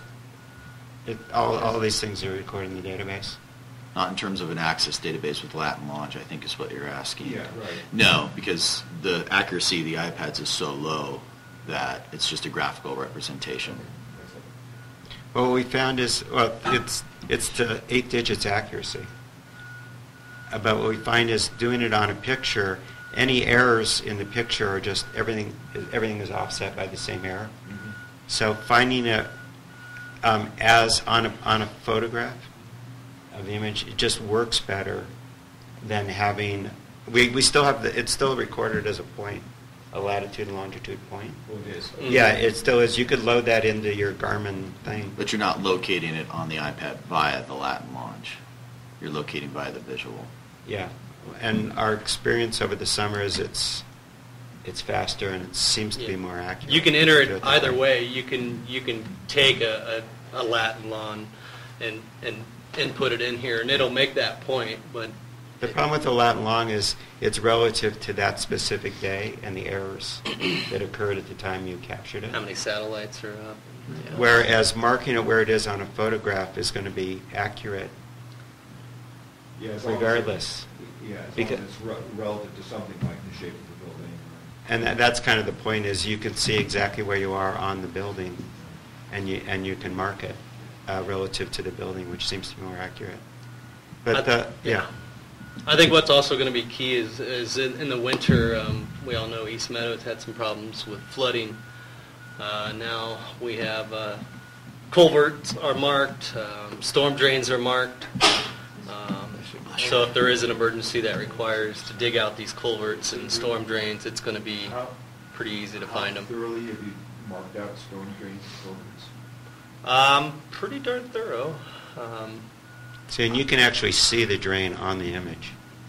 Yeah, so you just put exactly. a marker over it. When you zoom in on these Google Maps and marking these storm drains, you can literally see the storm drain lid, or you can see the culverts. I think it's going to be a big help. As you can see right here's a storm drain, and you got one right here. If you click the on SD it, is a storm drain, and then these little black lines are culverts. Now let me click on a storm drain. You can't get the Latin launch here. and the idea is that if there's ever any maintenance done on that, that would be recorded there also. What's also nice about this is I can't tell you how many manholes I found that were paved over. So in the future, if that does happen again, we won't have to go out there with a metal detector and try to fish around for these manholes. We're gonna know within a couple feet where they're at, and you can just easily hit them with the detector and then chip out the asphalt. I think it's going to be a big help. Helps me eye. As far as completion of this, we finished all of the east side, most of commercial. Finished Fremont Court, and pretty much up to Hawkweed right now. So I just need Hawkweed, Merrill, and Dangberg. I think I'm pretty confident we're going to be finished mapping the majority of the infrastructure and utilities by this winter. So that was what I was trying to push for.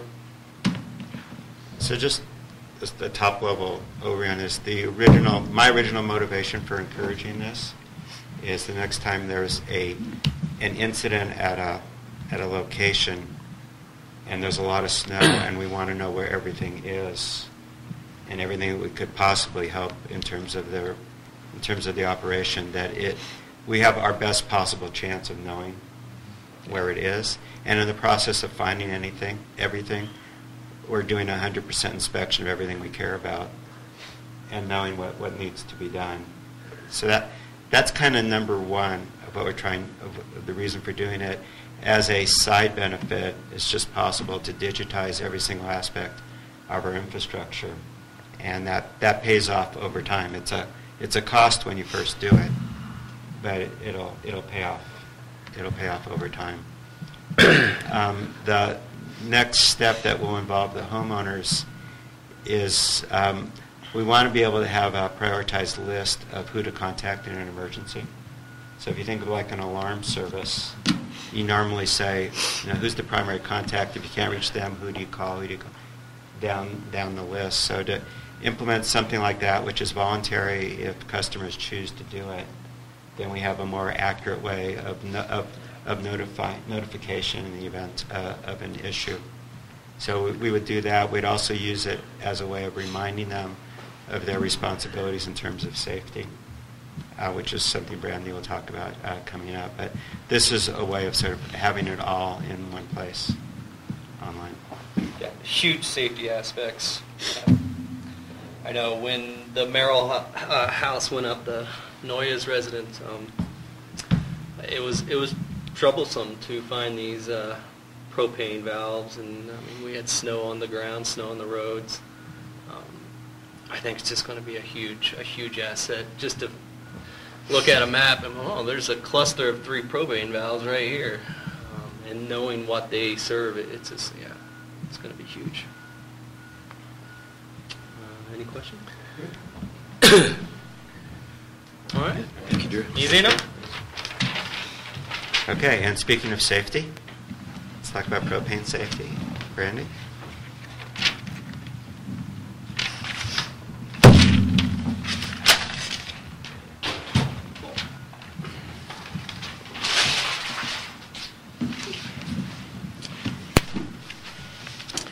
As you know, we have gone out this summer to do an inspection of all propane meters, and we've made over 20 recommendations of propane meters that were not adequately protected.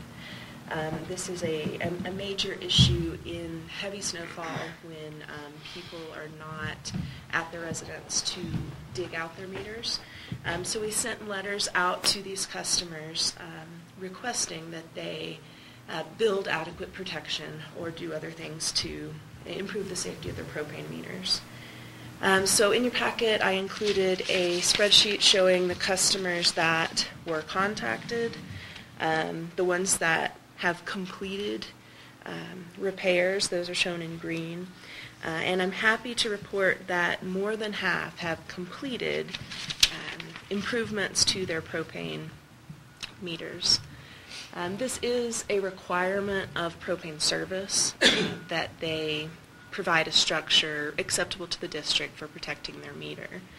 I've shown here a couple of structures that have been built that have improved the safety of the propane meters. So left after our last inspection were 9 meters that needed additional propane protection, either started or finished. 4 of these 9 have started work, and the estimated completion date is by the end of next week. So I've talked to those. We have 2 additional customers who have started work, but I have not gotten a completion date estimate yet, which leaves only 3 that are still kind of unknown. And of these 3, 2 of them are not protection structures. They are customers where we've identified a possible need to support pipes. The propane meter itself is under a structure, under a deck, where it's not the same sort of building that needs to be done here.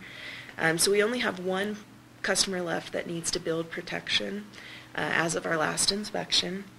We have identified the curb stop valve for that customer in case we get to a point where we do need to shut that off at the street. We will be doing a final inspection on Monday. The deadline that we have given them is the 15th, which is Sunday. So we'll do a final inspection Monday, see where we're at, and then do any final communication with the customers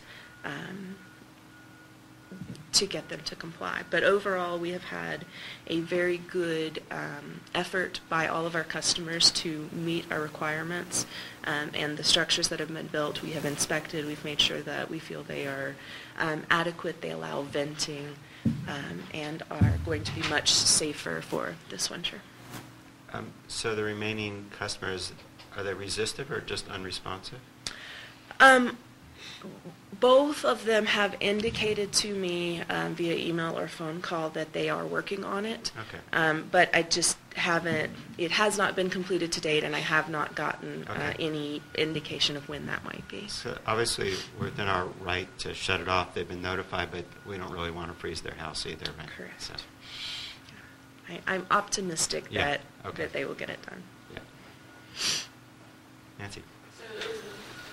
So if I look at the list, and from what I think I heard said, is two of those two problems are bail related. So are they responsive or not responsive? I have met with them as well. They understand the issue and have indicated that they are going to be doing something. I have not had a completion date, but I have met with them on site to look at the problem. You know, the letters went out to Tom Fortune, the operations manager, so I have not spoken to Doug about it. But we will. We have the power to get compliance. We do. Good. Thank you very much. We'll move on to 8G then, update on utility rules and regulations. Great. That is me as well. As you know, we have been in a process of updating what started with electric and propane rules and regulations. In our efforts to do that, it became apparent that the district policy statements governing all of our utilities needed to be updated. And I have met with Eric, and we've discussed my efforts so far to get those updated. In light of those efforts, it's become apparent that we also need to update our design standards for all of our utility departments. So this is something that Eric and I are going to be working on together. It has grown the more we look at it. So this is going to be a winter project that we focus on. Hopeful target completion date of February of next year to give a complete package of electric propane rules and regulations, policy statements, and design standards. And that would be the draft one before the committee and then ultimately the board. So we're hoping to get the draft done in February. And then with the committee's blessing, possibly a May date.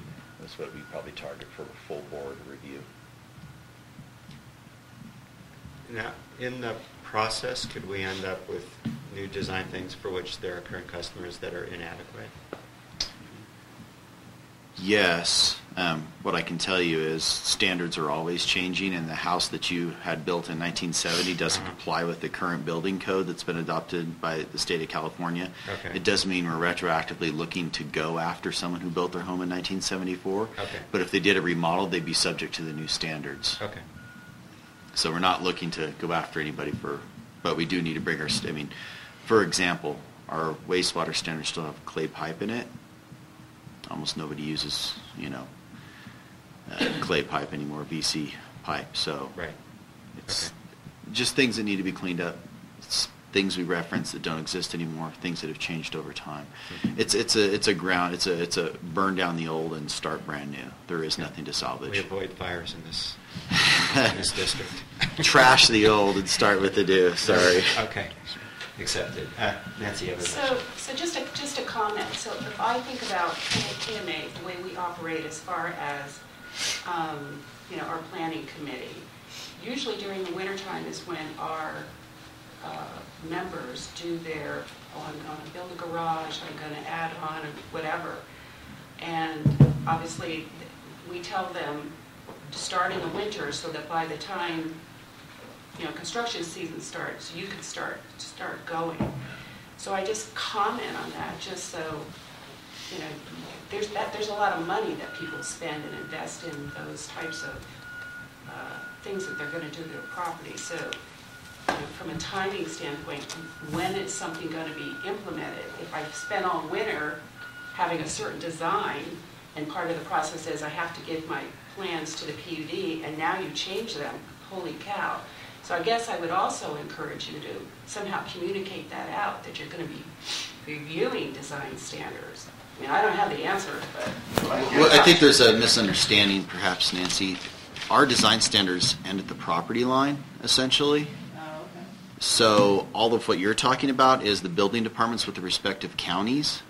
What we care about is where our facilities are. We don't care what happens downstream of our meter. That's up to the county to allow. We don't care what happens downstream of the sewer clean or upstream of the sewer clean out on a property. All those things are within the county's purview, and we do not review nor have any authority over those, with the exception of the propane meter itself on the property. Not the line to it, not the line out of it, just the propane meter. Those things will not change in our standards. Unless somebody was cutting in a new sewer line or a new water service, which would be unlikely for an existing house, so KMA would generally not have that issue. I don't see that as a, I mean, it could happen. We have one right now on Fremont where they're cutting in a new sewer line, and that's really what's brought to light the deficiency of our standards. We have old asbestos concrete pipe, which requires special handling. The contractor was unaware of his obligations under Cal OSHA, and having to educate him on those issues was interesting. And we hope to have our standards such that it is an open book. People can read it, follow step A to B, and there is no confusion in the future. So I don't see it as a big issue, but if someone is undergoing that, I think if they want to know what we're working on, we could have drafts done, but the ultimate adoption is at the pleasure of the board. It's strictly suggestions from staff, but if I don't see that we couldn't include something in our newsletter saying that we're updating the standards. If you plan on doing anything, new tie-ins for water, wastewater, sewer, or electric, and you want a copy of the draft standards, which are yet to be adopted, and you follow at your own risk, we could put something in there to that effect, and I think that's a good idea. You're welcome. Okay. Any other questions on the updated rules and regs? Okay. Then let's move on to 8H, update on the solid waste contract. Rick?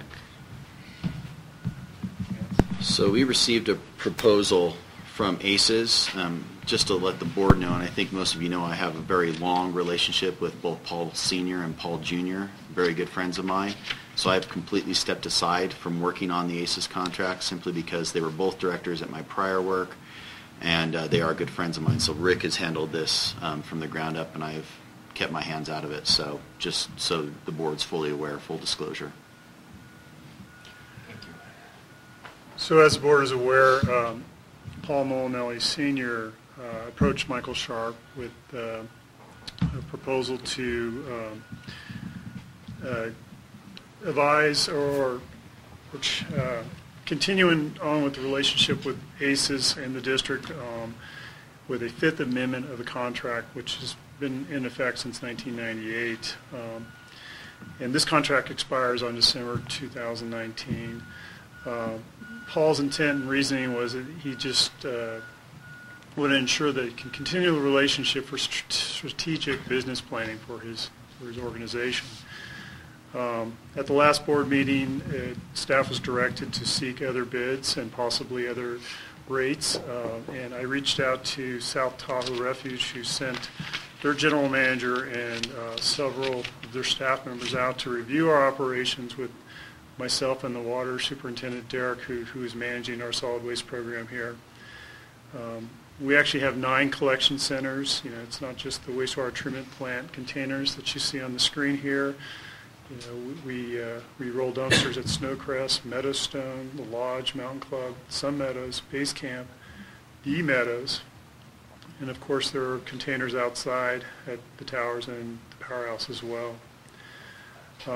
Currently, as you know, our contract has us owning 14 2-yard containers and 3 3-yard containers, with an agreement with ACES to, if we pay for the materials, they'll actually take the containers down to their main facility and paint them for us, put new stickers on, clean the hinges and repair hinges, and weld wheels on if they fall off and so forth. So we've had a good relationship with ACES. South Tahoe Refuge indicated that they would have an interest to provide services for us, but 2, to reflect in their proposal similar type of activities as well. But long story short, speaking with Paul Molinelli, he's asked me to rescind the request at this time to renew the contract, and then in light of that information, it's staff's recommendation to defer the review of this contract until early 2019, where we could probably go out to an RFP and solicit other bids. So at this time, again... Why did he ask to withdraw?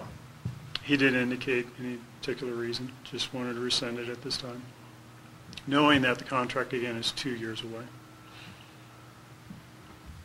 for expiration. So when would we do our RFP? Probably begin the process in January 2019. Give us time and due diligence to thoroughly review and have the opportunity for others to solicit a bid. Okay. And I think we'd look to see the RFP, the actual proposals be delivered. I think we talked about May, which would give time to go through the committee and the board for approval, and then work out the contract language on the back end. Essentially a full year to do that. Mm-hmm. It's a conservative estimate, but we don't want to run out of waste. Right. Solid waste service. Right. Okay. Yes, Nancy.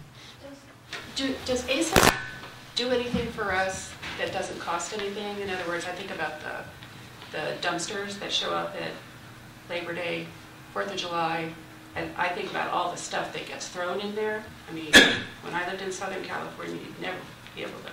Those are donated by ACES. Yeah, so I don't know how you quantify that, but yeah, that's a huge benefit to the community. Yeah, ACES has always provided what I consider excellent service in donating these containers during the holiday periods and making an effort to drive around the long way when the Carson Spur is closed to ensure that we're tipped in a timely fashion. Their new driver, Blaine, and as I expressed to Paul today, is doing an outstanding job understanding our operations and anticipating our needs. And if we're not there at 7 a.m. to meet him to roll a dumpster out, he's making efforts to do it as well. And so, again, the relationship we have with ACES is very good. So. Is the district required to take the lowest bid? District is required to take the lowest responsive bidder. Okay, thank you.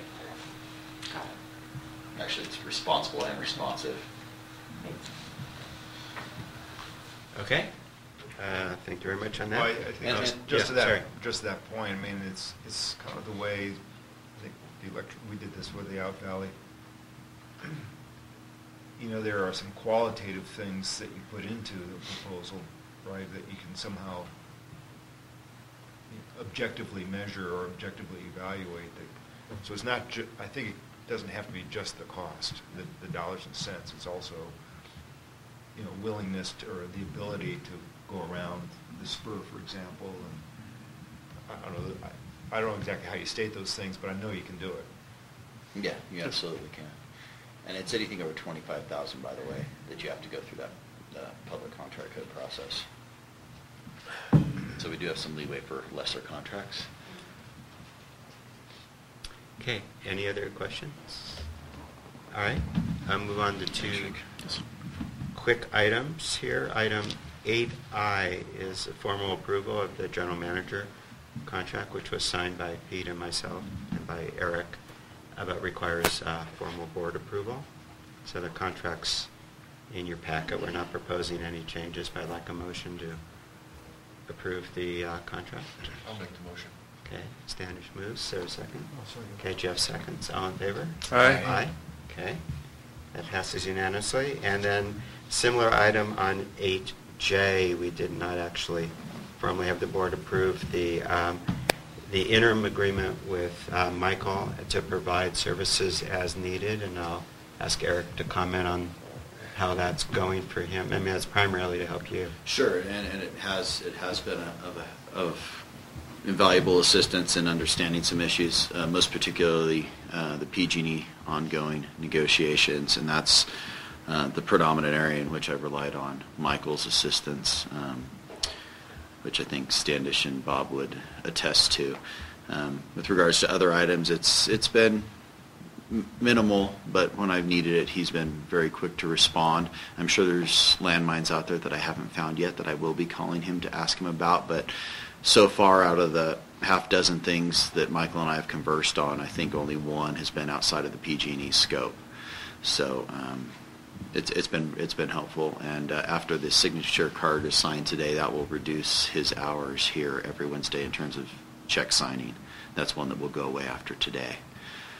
But it hasn't been an exorbitant cost to the district. He's been very fair in his billing, so I've been very pleased with it. And there's a maximum of hours there as to not risk anything in terms of his retirement, but it's unlikely we would ever get close to that number. So I'd like a motion to formally approve his contract. Did they move by Eric? Second? Second. Okay, seconded by Jeff. All in favor? Aye. Okay, that passes unanimously. Yes? Yeah. Is Michael classified as an employee or as a consultant, or is it kind of quasi? He is an assistant general manager part-time. Is whether that's an employee or not. He's still an employee. We still Yeah, I go think through so. the payroll process. Yeah. Yes, it's not a consultant agreement. Yeah. Okay. So with that, completes item 8. Let's move on to 9, general managers report. Sure. Many of you have already heard quite a bit of this at various committee meetings, but I just wanted to provide a few updates for the benefit of the other board members.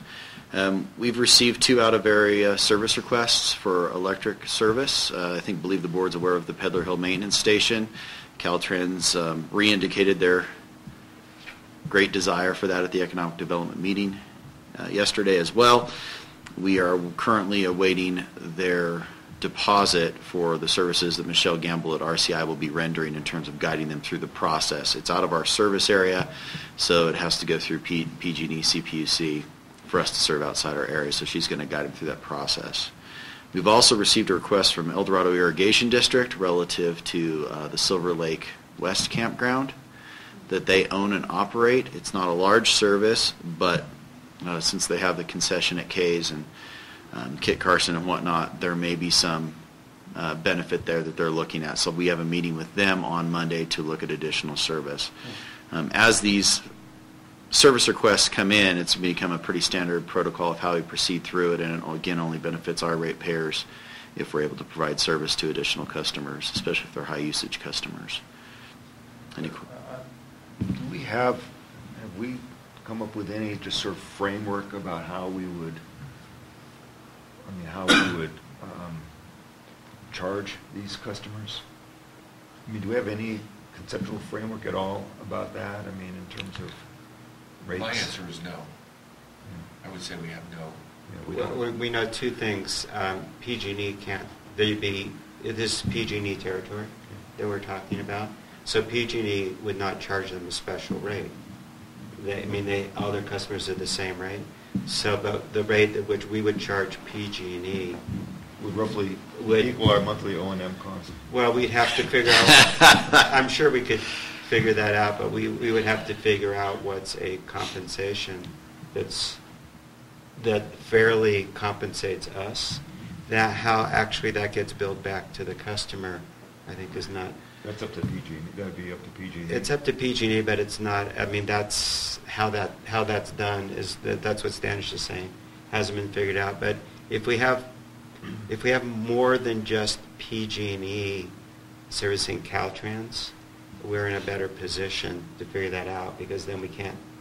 We have to be equal to all of the customers, and so building up a customer list puts us in a better position to try to figure it out, even if some of them discover that it's totally financially not feasible for such a small load to convert 33,000 volts down to a service. Well, so let me ask this.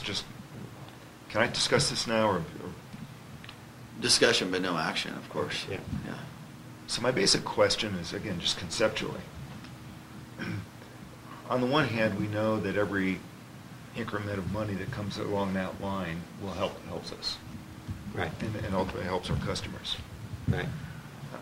On the other hand, if that increment isn't large enough so that essentially, a lot of ratepayers, not including me probably, would say, well, we're subsidizing these people's use of electricity.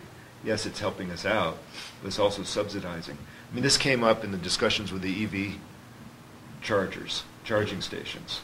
Can we lower the rate, because in fact, every incremental piece of revenue helps us on the one hand, but on the other hand, others are saying, yeah, but we're subsidizing this person's ability to charge their car versus what I pay for my everyday things.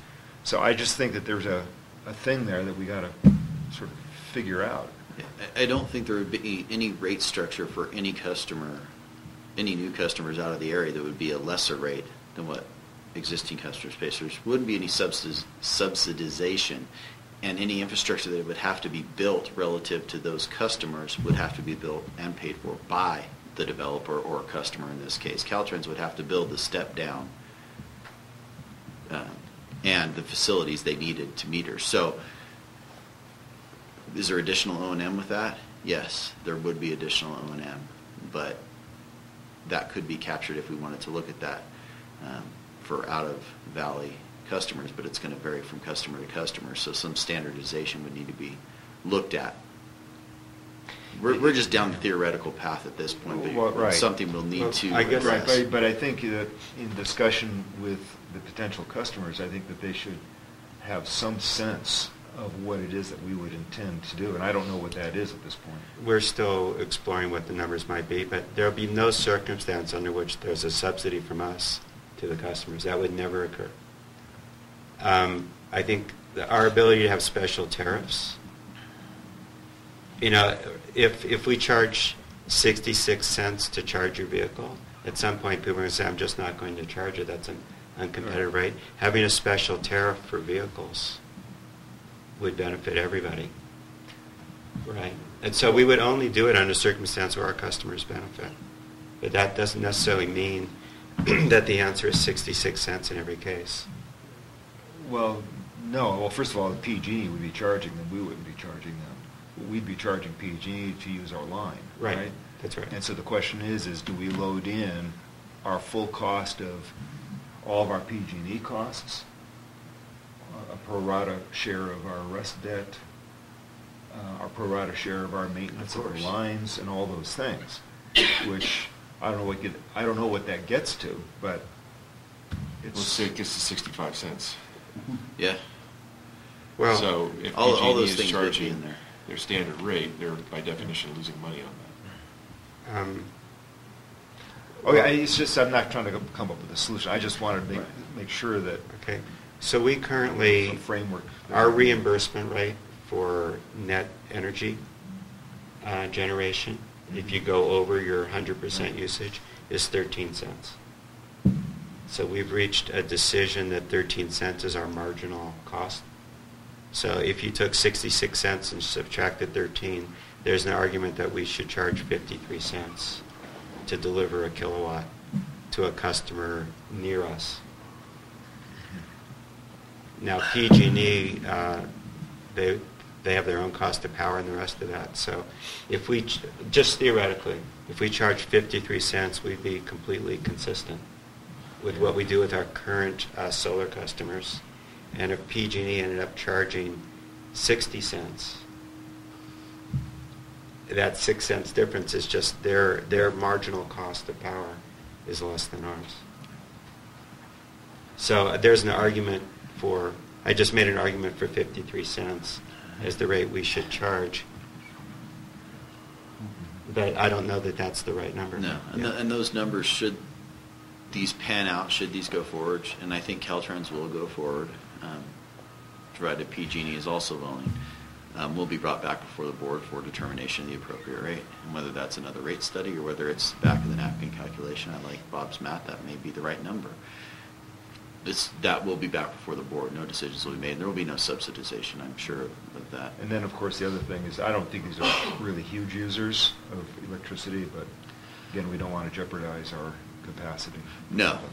There's looking at the potential usage of the customers that have come along and asked. Since that came up the other day, I did go back and look at the potential uses of the list that I think of everybody along the way that stand a ship prepared. Just looking at that, there's no capacity risk to serve full build out of the valley. I believe that. So do I. Yeah. So the deposit that you referred to, Eric, is Yes. that non-refundable? It's a time and materials deposit based on actual costs incurred. Okay. The actual costs incurred in this case are mostly RCI's time. There will be some district staff time, which we're going to be tracking as well, so to make sure we're made whole. But RCI prepared a scope and fee, which Caltrans has, and they will be providing that deposit, and should they exceed it, they'll be billed. Should they be under it, they will be refunded, just as any other customer is. So much easier if PG&E just owns the line. Something to be said for that. Anything else on that before we move on? Quick update on grants. I did receive a report from RCI looking into grants. Unfortunately, the only 3 that they were able to identify are inapplicable to the district and our normal purview of operations. So that was a bit disappointing. On the other hand, I have signed up the district and through me for multiple grant opportunities that I know are available. They're pretty active. As soon as the grant and funds become available, they send out emails to everybody on their list. I'm familiar with their websites. I'm familiar with both applying for and administering these various grants. So we're dealing with the state in multiple different facets.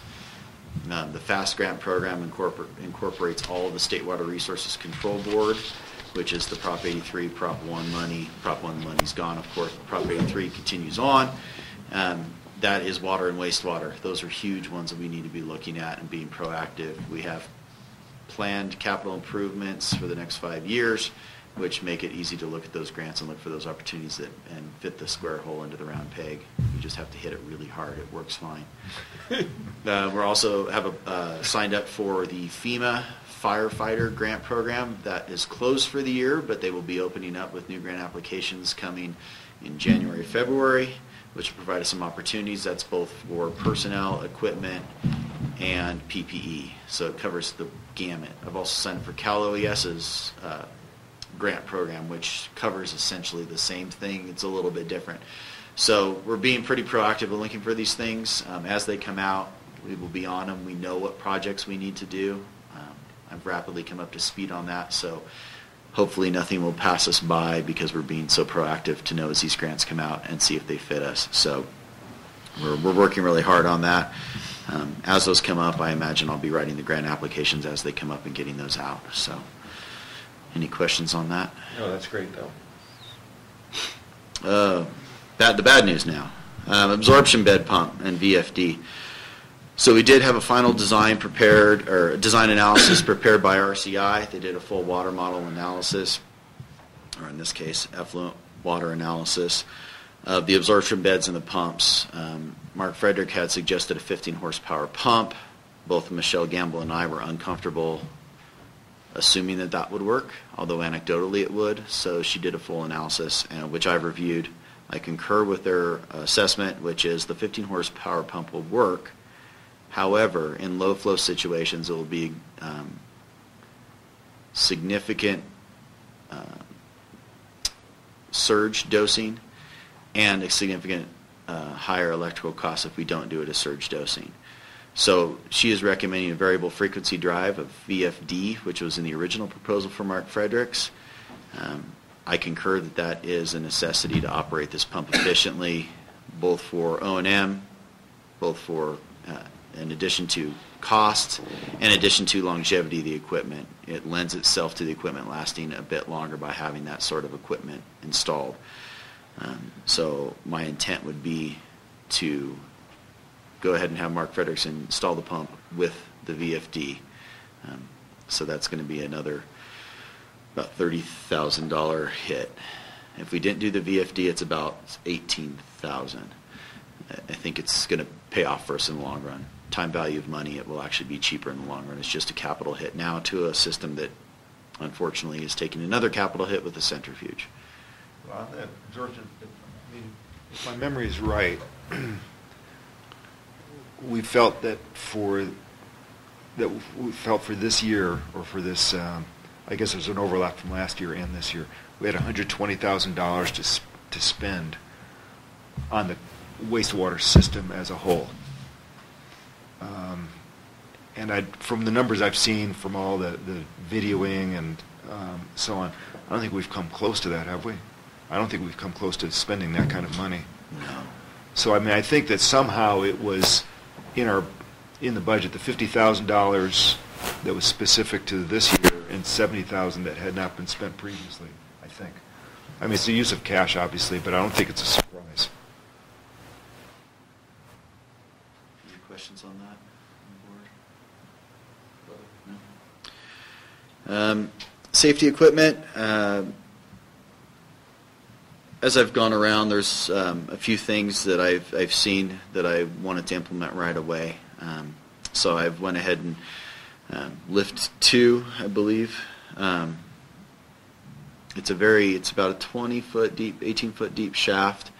There's a ladder down to it. There's no fall arrest protection on that ladder. It is a confined space. If someone were to fall in there, you'd have to get the tripod out. You'd have to go through a whole rescue process to get them out. And there is potential gaseous issues in there. We do have a sniffer that's not hooked up. That is going to be rectified. Checks for, carbon monoxide, ammonia, those sorts of gases. But I am going to have a safety climb installed and provide harness for employees. So should they fall off the ladder, their fall is arrested, so they don't hit the ground 20 feet down. So I went ahead, and that's about $1,000, just shy, between $800 and $1,000. I went ahead and implemented that, so I wanted the board to be aware of that. I've also ordered Class 3 safety vests. We've been recently working on the highway. Class 3 vests are required. We don't have a lot of Class 3 vests. I think we have one. So I have went ahead and ordered Class 3 vests as well. It will have KMPUD stenciled on the back, so residents and everyone will know who we are when we're out in those vests. No question, is that Vail, is that a contractor, they'll know who we are. So if there's any issues, they know whom to call. And so we're slowly implementing quite a bit of PPE and safety equipment that I've found. We've scheduled trench safety seminar, along with a confined space seminar for all staff, which they haven't had, I think, since about 2011 or 12.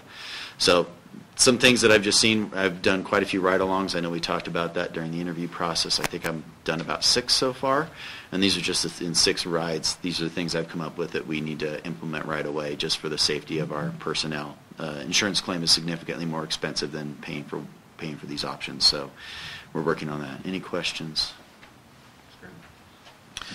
Excellent. We had the economic development meeting yesterday, which was actually surprisingly well attended. For a lot of people that forgot, and for me failing to get out notice in a timely manner, and I take full responsibility for that. But we did have a good meeting. So of particular interest to Standish is that the new flashers that they're going to have in the icebox, and that ultimately they're going to have a ARIS system, I believe is it called, which is they'll have the electric loops in the road that will detect temperature and icy conditions and will warn people via a changeable message sign of those conditions. So that was really a positive development from that. Yeah, and let me say over the previous year and a half of trying to get action on that resulted in studies, but no action. So in some sense, I think Rick believes that getting them in the room and having them look face to face actually caused action. Yeah, it was great. It was good news. Quite a few other topics that had lingered over are still continuing on, so we will follow up on a meeting in May, but we're going to be sending monthly meeting reminders as well as monthly action item reminders to all the people that were party to the economic development meeting. So they will be, people will hopefully get follow through on some of these action items. Supervisors Woodrow and Morgan definitely have been helpful on the cell issue, at least in terms of pursuing it. Unfortunately, it doesn't look like there will be any action. AT&T, per Supervisor Woodrow, has no interest in doing anything further up here, and Verizon is adding 8 new towers, but they all appear to be down the hill on the western side. Possibly one at Peddler Hill was the only positive. So there may be a little bit of coverage for everybody going through that section. Any questions on that? Anything to add, Bob or Standish? Will there be follow-up on the cell thing? I know Standish mentioned Absolutely. that to me as well. So Yeah, all these items will be It followed actually up sounds more promising than I thought it was going to sound. Well, that's good. I think the only thing I'd like to add is just the big picture. The goal in starting this effort was to say, so I get a weekly complaint about our rates from somebody, and I think they're really high.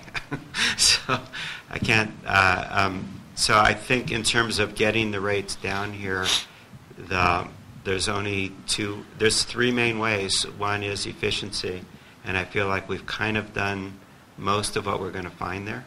There'll still be some odds and ends. The second is paying down debt, and we know what rate we can do that. And the third is if there's more economic activity, every extra person in a chairlift,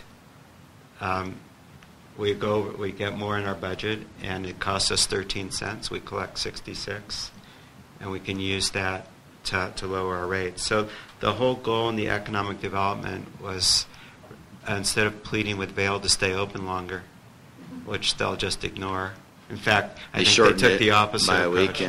Yeah, they've shortened it to April 8th this year. So that doesn't seem to be a successful strategy. So instead, it's sort of saying, well, what are the things that can be done here that would increase increase construction or increase visitors to the valley? And that was the goal in putting this together. I think my feeling, there's a couple of things. One is timely information. If you want to come here, could you actually get here? And so I think the priority, as far as Doug's concerned, is to finish that process. The Highway Patrol is willing to provide more information. We can set up the systems to get it out. So that would at least increase. I'd like to come. Is it possible? That's one issue. I think the second one is, if I get here, will I be turned away because there's no parking? And that is a mixture of a parking plan and also getting some parking space back that's currently lost to snow storage.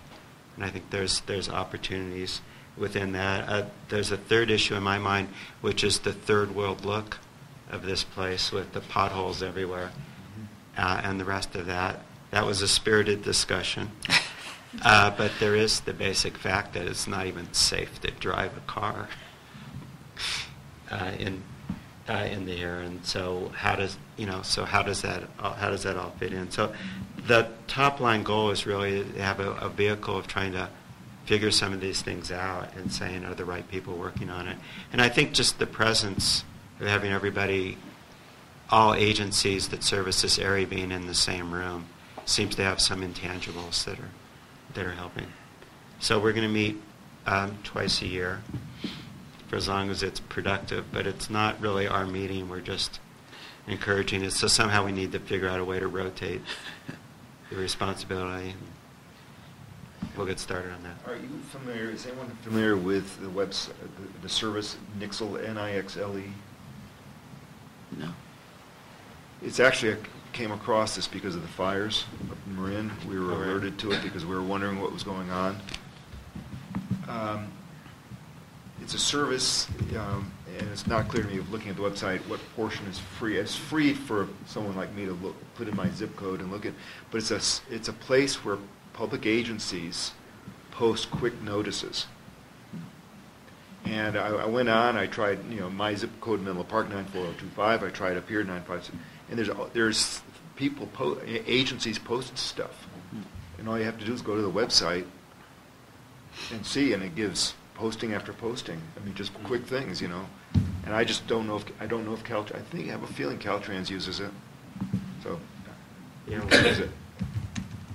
Caltrans' Twitter account is quite accurate. It's more accurate than the signs at Southway Tahoe. I can confirm that.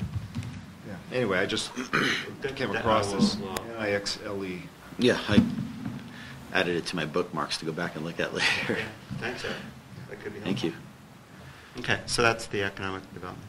Well, speaking of third world countries, let's Yes. talk about Loop Road. So, pretty much since my first week here, that's been a topic of discussion, but mainly between myself and Doug, but also somewhat with other parties as well. The district is pursuing having the major impediments to life and safety resolved. Vail, as per, and I will quote, and I quote, "We have no money," end quote. However, it's a life and safety issue, and we'll be pursuing it as such, and Doug's been made aware of that. There may be an opportunity to help them with something that they need with a little more storage area, and to exchange for getting that accelerated. If it's not accelerated, it will ultimately be rectified in one manner or the other, and staff's working on it. I like to play poker, so I'm not revealing my whole hand, but know that staff is diligently working on it. I think Rick and I and Brandy and I probably talk about it at least once a day, maybe once every other day. Maybe I'm being overly exaggerating slightly, but we do talk about it, and we are pursuing it. So. Yes. So I know the HOAs are chattering amongst themselves, doing a email campaign to Doug. So the bottom line is will it get done before, the first snowplow has to go out? I can't say whether it'll be done before the first snowplow has to go out. I can't answer that, but I can say that it will be done one way or the other. Okay, so it's possible that it won't. Why don't you ask if it'll be done before the backside opens?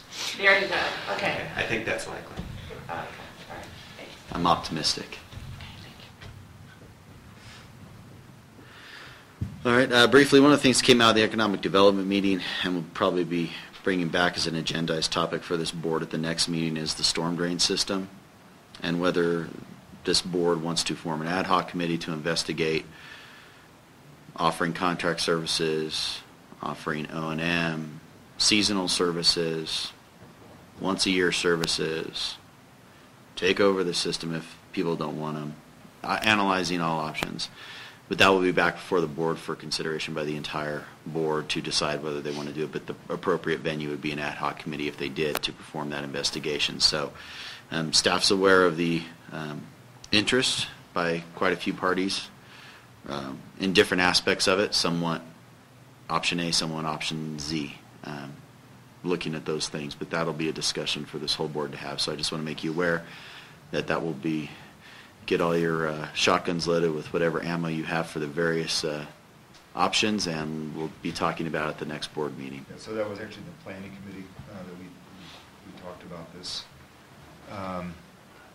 And coming into this meeting, it was simply going to be a request to agendize it, both on the committee and at the board, which is what we talked about, which is great.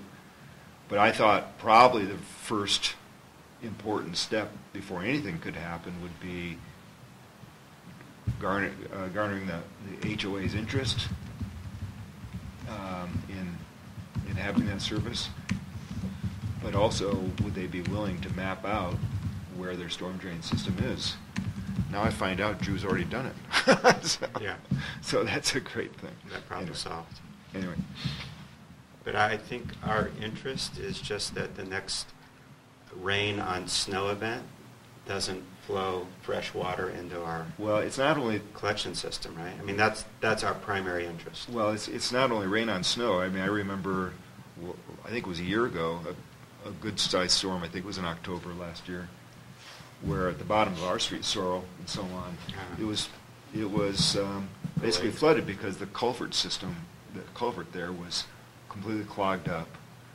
And I remember Michael calling up Gene Solberg and saying, hey, do you want us to do something about this? Because I'm worried about water getting into our infrastructure, into our various valves and so on that are in the street. So it's, I mean, we definitely have an interest in having it done properly. Yeah. Okay. All right. I have a question. So, I think there is interest on KMA's behalf, but again, if it's, I don't know what the timing is. I always say, when I think about snow removal, we adopt our budget in April, so we like to know ahead of time, have some idea of what we're going to be facing, because we don't like to, as far as I know, we've never done a special assessment, so I just put that out there. Yeah, I think best case scenario, This won't be considered until, and then best case, next season. And that's Yeah. best case. Definitely. It's not for this season. Yeah, we're not. I think realistically it's probably 2 seasons off unless we accelerate and really want to devote a lot of time and resources to it. Okay. Anything? And that's all I had unless there's any other questions on the topics I didn't cover. Questions for? Okay. Thank you very much. So let's move on to 10. And Rick, operations report.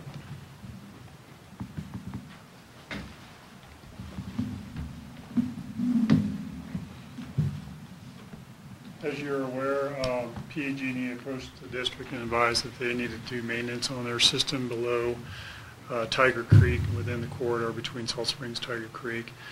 The date for the outage or the clearance is still October 30th through November 5th, and so staff is now preparing for that. We've recently tested all our generators and pleased to announce that hopefully we had an issue with number one cap, but we think we've resolved that. So everything should be working up and running, and we're going to adjust our staff schedule accordingly to make sure we have operators on site. Our biggest concern, and something that Dave Riley identified in reviewing the quote island outage, is that the generator at Salt Springs is a very large generator, and so he won't be able to react to our load, especially as well as the system that is designed now, especially if we're making snow and the temperatures are colder. So staff will be monitoring the frequencies and making sure that they fall within line, so God forbid we have an outage during this event. So just bringing it to the board's attention that we're preparing now for this, and if there's any ancillary maintenance work that needs to be done on the underground portion of the line, we may coordinate that into the same time as well. At this point, we don't expect any and are not planning any. So that's my update on that, unless there's any questions from the board. You said the generator at Salt Springs is very large. What does that have to do with us? We're going to be running our own generators here, aren't we? Yeah. Our hope is actually to work off of PG&E's generator down there at Salt Springs, and not go on our generators and burn diesel fuel. And when we say generator, for the first time. When we say generator, it's can the go dam. wrong, doesn't go wrong. It's the hydro facility. It's the hydro facility, right? But its ability to load follow is pretty limited, and Right. we're incredibly small load. So if there's a big shift in that load, knowing what will happen is the risk. But the big advantage to us is their electric rate is much cheaper than diesel. Cool. So it's going to be an experiment. Cool. A controlled experiment. Trick or treat. Yeah. A safely controlled Yes. experiment. Next subject for operations. I'm sorry, Sarah? The outage that PG&E anticipates? 6 days. So anticipate 12. Right, double that. For our collection system repair, and this is something I reported on in operations as well.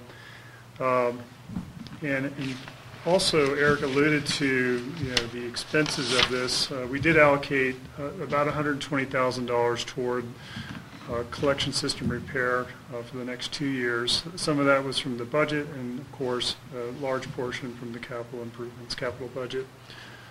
But this summer was very successful. We televised over 18,000 feet, cleaned and video inspected our sewer lines. And a question in the committee meeting was, what's the percentage of that within our system? And Drew came out with the number of 43.5% of our 8-mile collection system has been inspected. So, answer that question. We hired Summit to repair 4 different sections: 2 on Merrill, 1 on Yarrow, and 1 in the meadow between the KCA Club, the Rec Center, and Base Camp. These are actual patches put into the system to eliminate leaks. For in-house repairs, we had 4 of those. There were 1 on Upper Dangberg, 1 in East Meadows, and 2 in Yarrow. Again, where staff went into the ground, as you probably have heard through these meetings, and actually made the repairs. The biggest one being what we call was manhole 99. And this is a manhole that's in the meadow behind base camp. Above Derek Dornbrook's cap there is base camp, the meadow building. And then in that area, that is a major manhole that collects from 5 different sources. And so one of the sources on the Meadowstone side, actually, I'll show you a picture here in just a second, had a significant crack in it where the penetration into the manhole itself had failed, and so we had a lot of water running into the manhole. So staff was able to get in there. Oops, that's a teaser. Staff was able to get in there and actually reseal the penetration and also put a coating on the outside of the manhole to prevent the manhole from taking on any I&I. And so that work's been completed. So our estimate is that we're right now eliminating about 29,000 gallons per day through the efforts of these patchings and repairs. And our rough calculation is basically almost $3,000 savings per month for I&I. So total cost to date for the project is around $42,000, so we're still within budget. And that is what I have on collection system repairs, unless there's any questions. Any questions for? Good first step. Yeah, it's great. Yeah, it's really good. Next agenda item I have is we have Scott Wood, his official title is Senior Risk Management Advisor from Aqua JPA, come out to the district for an annual site visit to review our operations for the property and liability insurance, and also to meet the new general manager. It was a very productive meeting, and I'm going to highlight that he mentioned that your staff should be commended on its excellent job they are doing. This reflected not only in the low losses experienced by your district, but also by the positive attitude and attention to detail that we observed. Again, I think our relationship with Aqua JPA is very good and strong. They're very supportive of our activities, and especially with training. And in future training and trying to schedule us key and important training sessions to identify hazards that they're seeing throughout the group. The one thing he did bring up was he asked if the district was interested in moving forward with possibly using drones to do field or line inspections, and so that's what the wonderful picture is here for you to consider.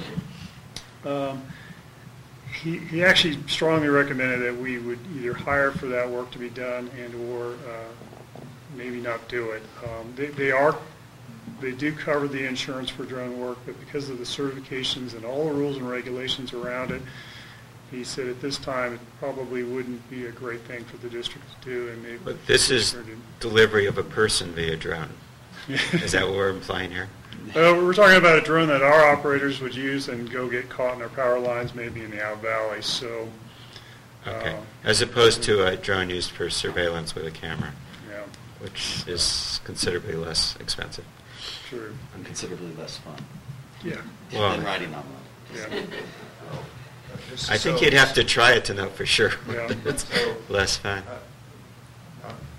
Just to clarify, yeah, he was saying, A, just don't use drones at all, continue out with your snowmobile in the middle of the winter and to inspect lines, or B, drones are fine as long as you hire them out and it's just for surveillance, or C, use drones to actually get there. Now, what exactly in a is nutshell, he recommending against? He's saying, we'll insure you for drones. No, what if we don't own the drone? What if we don't own the drone? If you hire somebody else to do the work, you're still covered. But he says all the hurdles that are involved with getting certified to fly a drone through the FAA and the other rules and regulations I know, but I'm not, well, would be okay, the issue. When Michael and I first talked about this a year ago, the notion was never that we would own a drone or operate it. we would find a service to do it on request.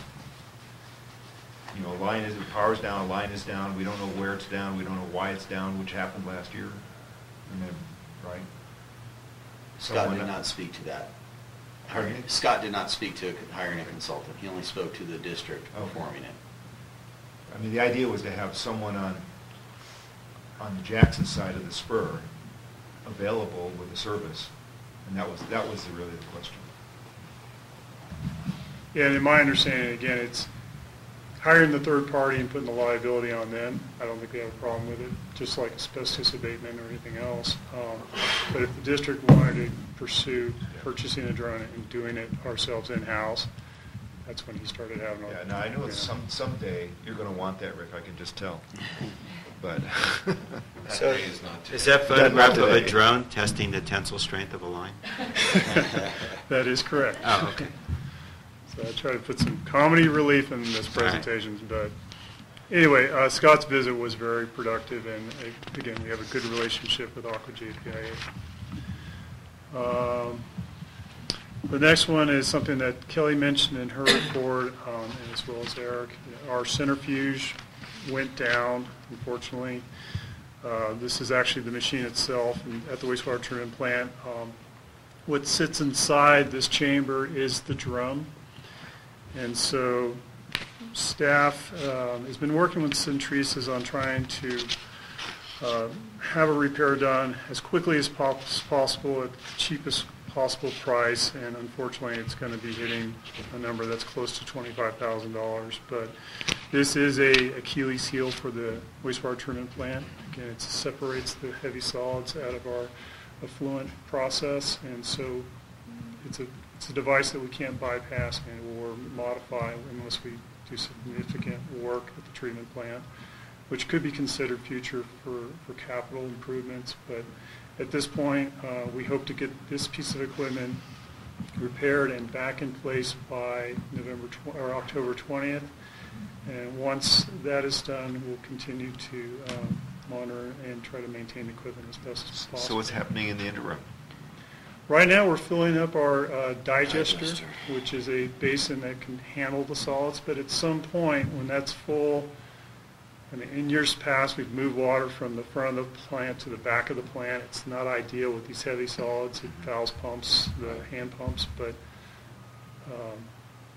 it's getting full. The digester is getting full. Yeah, and that translates. If we can't waste, it means our suspended solids start to increase, which could foul our membrane. So it's a serious issue. So, fortunately, at the flows we're at right now, this is, if it had to go down, this is the best time it could have gone down.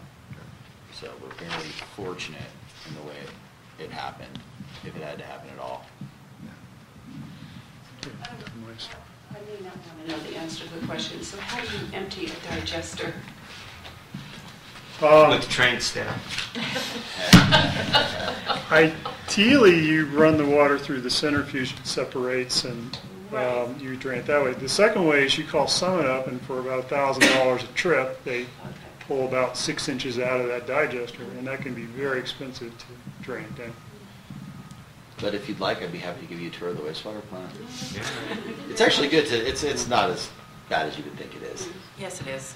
No, it's not. And you get a free souvenir, the smell for the rest of the day. Oh, that's not true either. You get to take it with. Moving right along. To get a rendering plant sometime. Yeah, that concludes my report. Okay. Questions for me? Yeah, this is the first month that we haven't had a normal performance report. I'm just wondering if we're going to have that. Kilowatt hours used, not lost, water, wastewater, etc. That was provided to the committee, right, Jeff? Oh, but it wasn't in the board paper. Yeah, we had. Yeah. But Brand, do you normally do that? Is there? It wasn't on the agenda for this month or last month. I did provide it to the committee. Yeah, so my just request is, I mean, it doesn't yeah. necessarily have to be covered. It would be nice to have it in the packet because it is what we do. It's the result of what we do, right? Yeah. What we sold and so on. We get the financial picture, but it would be nice to have the quantitative picture too. You That's can something you locate can it just on distribute the- to the board without agendizing it, if that helps. Yeah, just having it in the package. Yeah, it should be a standard part of the agenda.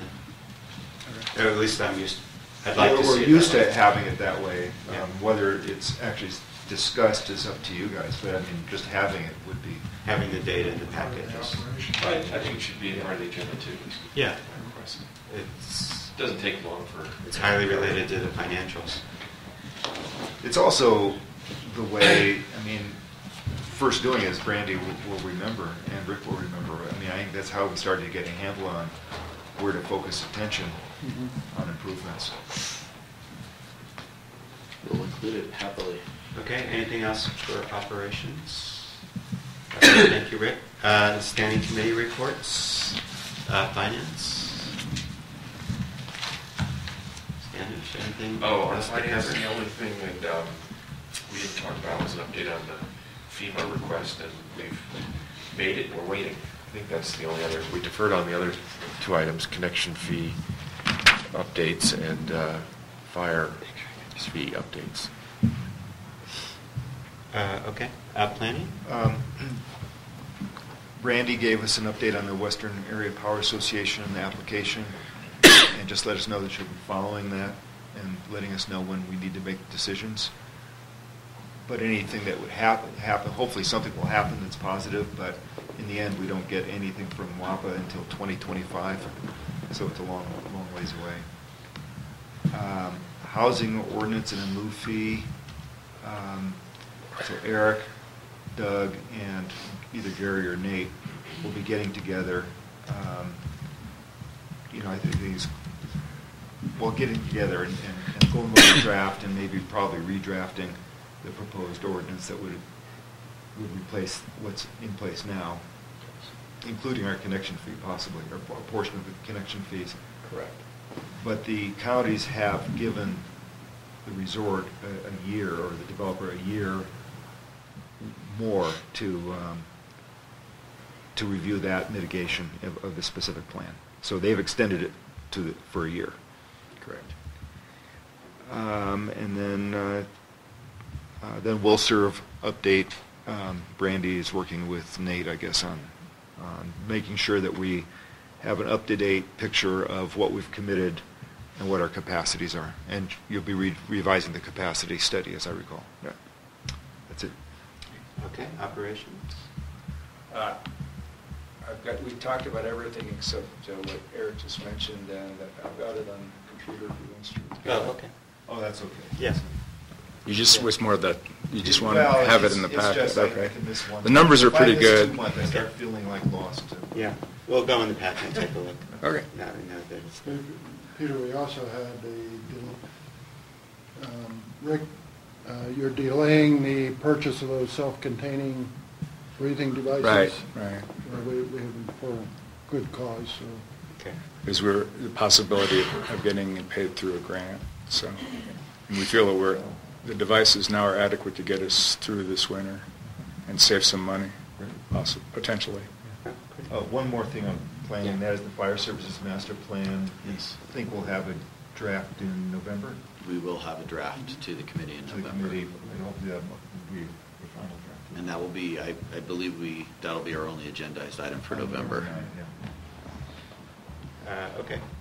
On personnel, I think the only item we mentioned that I think I'd like to mention is we asked to think about training for next year, particularly focused on management training, team building, and communications to help with the transition. And then on IT, we spent a fair amount of time on the iPad project. We approved a replacement for the in-house server for $3,000 that was badly needed.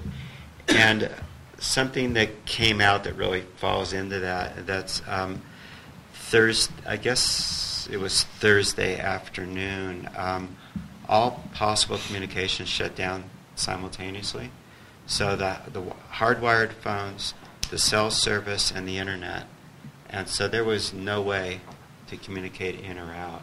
And I had no idea that there was such a single point of failure. And so somewhere along the line, I'd like to figure out the probability of that happening again, and what addition, is there a communication source that we want to have as a backup that's not? We do have. So we have a satellite. And we also have the radios, and maybe Rick can speak to this, but we were able to communicate with the dispatchers, and so we were able to communicate that we were down. So we always had the radio with all the signals. So emergency services were not impacted. Everything else was impacted significantly. So. Okay. Our pager system did go down as well. Yeah, which is also linked. So it was. We were all struggling for a little bit. It was a bit of a surprise. Okay. So I think that's it for standing committees. Move on to, yes. I just want to make a comment regarding the something. It was a light bulb that went on for me because I participated in the personnel committee, and we always see we're always reviewing the org chart. And I guess for forever, I've always thought that whatever somebody's title was meant that they were certified in whatever work they were doing. So in other words, if I'm an operator in the wastewater treatment plant, that I've got the certifications to back up that title. And I learned that that's not necessarily the case. I don't know what the implications are of that, but it was like, huh. So I just mention it. Okay. Eric, do you want to comment on that? Yeah, again, there's still some conflation of two issues. One, the title, and two, the certifications. What Nancy said is partially correct, but let me see if I can break it into components. Someone's titled a wastewater operator 1. That doesn't mean they're certified as a wastewater operator 1.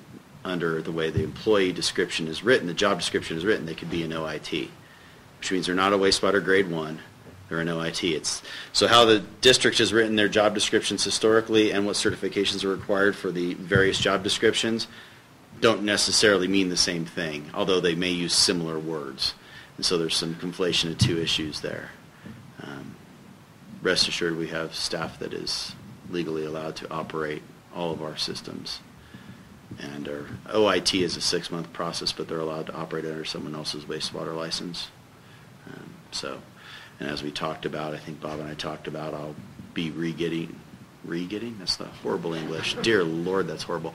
I will be renewing my, since 2000 expired, wastewater, water treatment, and water distribution licensure, just so we have an extra layer of protection in there. Although I don't want to do that again, I really don't mind it. Yeah. Even wastewater, Nancy, is not that bad. So we could solve the problem by changing our internal titles, because that's where it creates the perception of it. I think the job descriptions are clear as to what's required. Yeah. Okay. Good. Then let's move on to general discussion, opportunity to ask questions, clarifications. I have just one item I want to mention, just because of what Eric said. So I'm interested in expanding our sales of electricity and in the new markets. And I think there's two opportunities. One is electric vehicle charging, which I think is fairly far off at this point. But I am, yeah. I'm glad you brought that up. Sorry, Yeah. because it wasn't on our agenda. But Doug, at our planning committee meeting, brought up that Tesla has expressed interest in putting more chargers here, and specifically out on Highway 88. And so Doug said the logical place for them, of course, is right next to the gas pump. Right. And so Tesla is doing a feasibility study for that. And I assume that they're somehow in contact with our staff to see what it takes to get the right power over there and so on. Not as of yet. Not as of yet, but It will be. I guess it will be. And I thought it was interesting that Doug's opinion is that the chargers don't need any protection from snow. unlike the rest of us. Unlike the rest of us. But I just thought this was a very interesting thing, and what Doug brought up, and this is something for us to somehow consider, is how is the electricity paid for? In other words, ideally the customer pays for it. Right. But what's the mechanism for that? And I think that's the stumbling block that Doug sees. Okay. I think Doug's comment on that, and this goes back to your not wanting to subsidize people. I think we concur with that. And Doug's comment was, well, how about a credit card and they pay per kilowatt hour that they use, and so there is an opportunity there to recoup the costs and not subsidize on the back of our customers the charging stations. But I think what we talked about with Doug and what Eric's alluding to, as this becomes more of a thing, as it actually gets some more substance to it and cohesiveness and actually is a real thing, we'll be bringing it back to committee as soon as we have something to report and discuss. So that will definitely be coming back to committee first and then ultimately to the board for consideration of how they want to proceed. So I'm just saying, over time, we want to compete with gasoline and sell electricity, and that may require a different rate structure than what we currently have. But I see it as an opportunity, but not a form of a subsidy, or not. So that's one item. The other opportunity would be to get commercial buildings to switch to electric heat pumps instead of propane, and to structure that so there's a benefit to the building owner, and we economically, if we sold energy in the form of electricity, I think we're better off than if we sold it in the form of propane. It makes very little sense to retrofit an existing home economically, but it might make sense on commercial buildings. So in that regards, there's a center at UC Davis for energy efficiency and energy things. I've talked with the management there. I'm on one of their advisory boards, and I might possibly be able to identify a student for free that might start to look into feasibility. They also have come up with some new types of heat pumps for ground storage heat pumps that can just navigate through the ground and make their loops and just navigate through, find a rock, skip it, and the rest of that.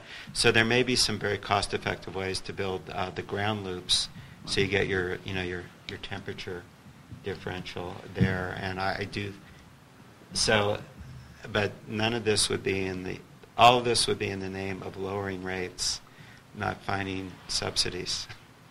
So just to make it clear. Well, in the name of possibly increasing rates, one thing I'd like to understand a little bit better as we move forward with renewing our contract with Shell Energy or going to some other entity, when is it beneficial to increase the percentage of our power that comes from renewable sources, or at least non-fossil fuel sources? Because I think we've got some control over the mix, right? I mean, absolutely. One of the things we're doing is which we talked about this month and next month, we're putting out a request for proposal because our contract with Shell expires in December. So renewable sources will have an opportunity. We've already had an inquiry from one that I think is 100%, I think they were. So we've had inquiries to that end. So we'll ultimately get the proposals back and bring those back before the committee. But it would really be cool to transfer from propane to electric on matters like the heat pump and be able to say that it's 100% non-fossil fuel or 100% renewable. Yeah. Okay. Any other general discussion items? Okay, then we will move into closed session now to discuss significant exposure litigation involving 2 potential cases. Thank you all. Hey, Cheryl.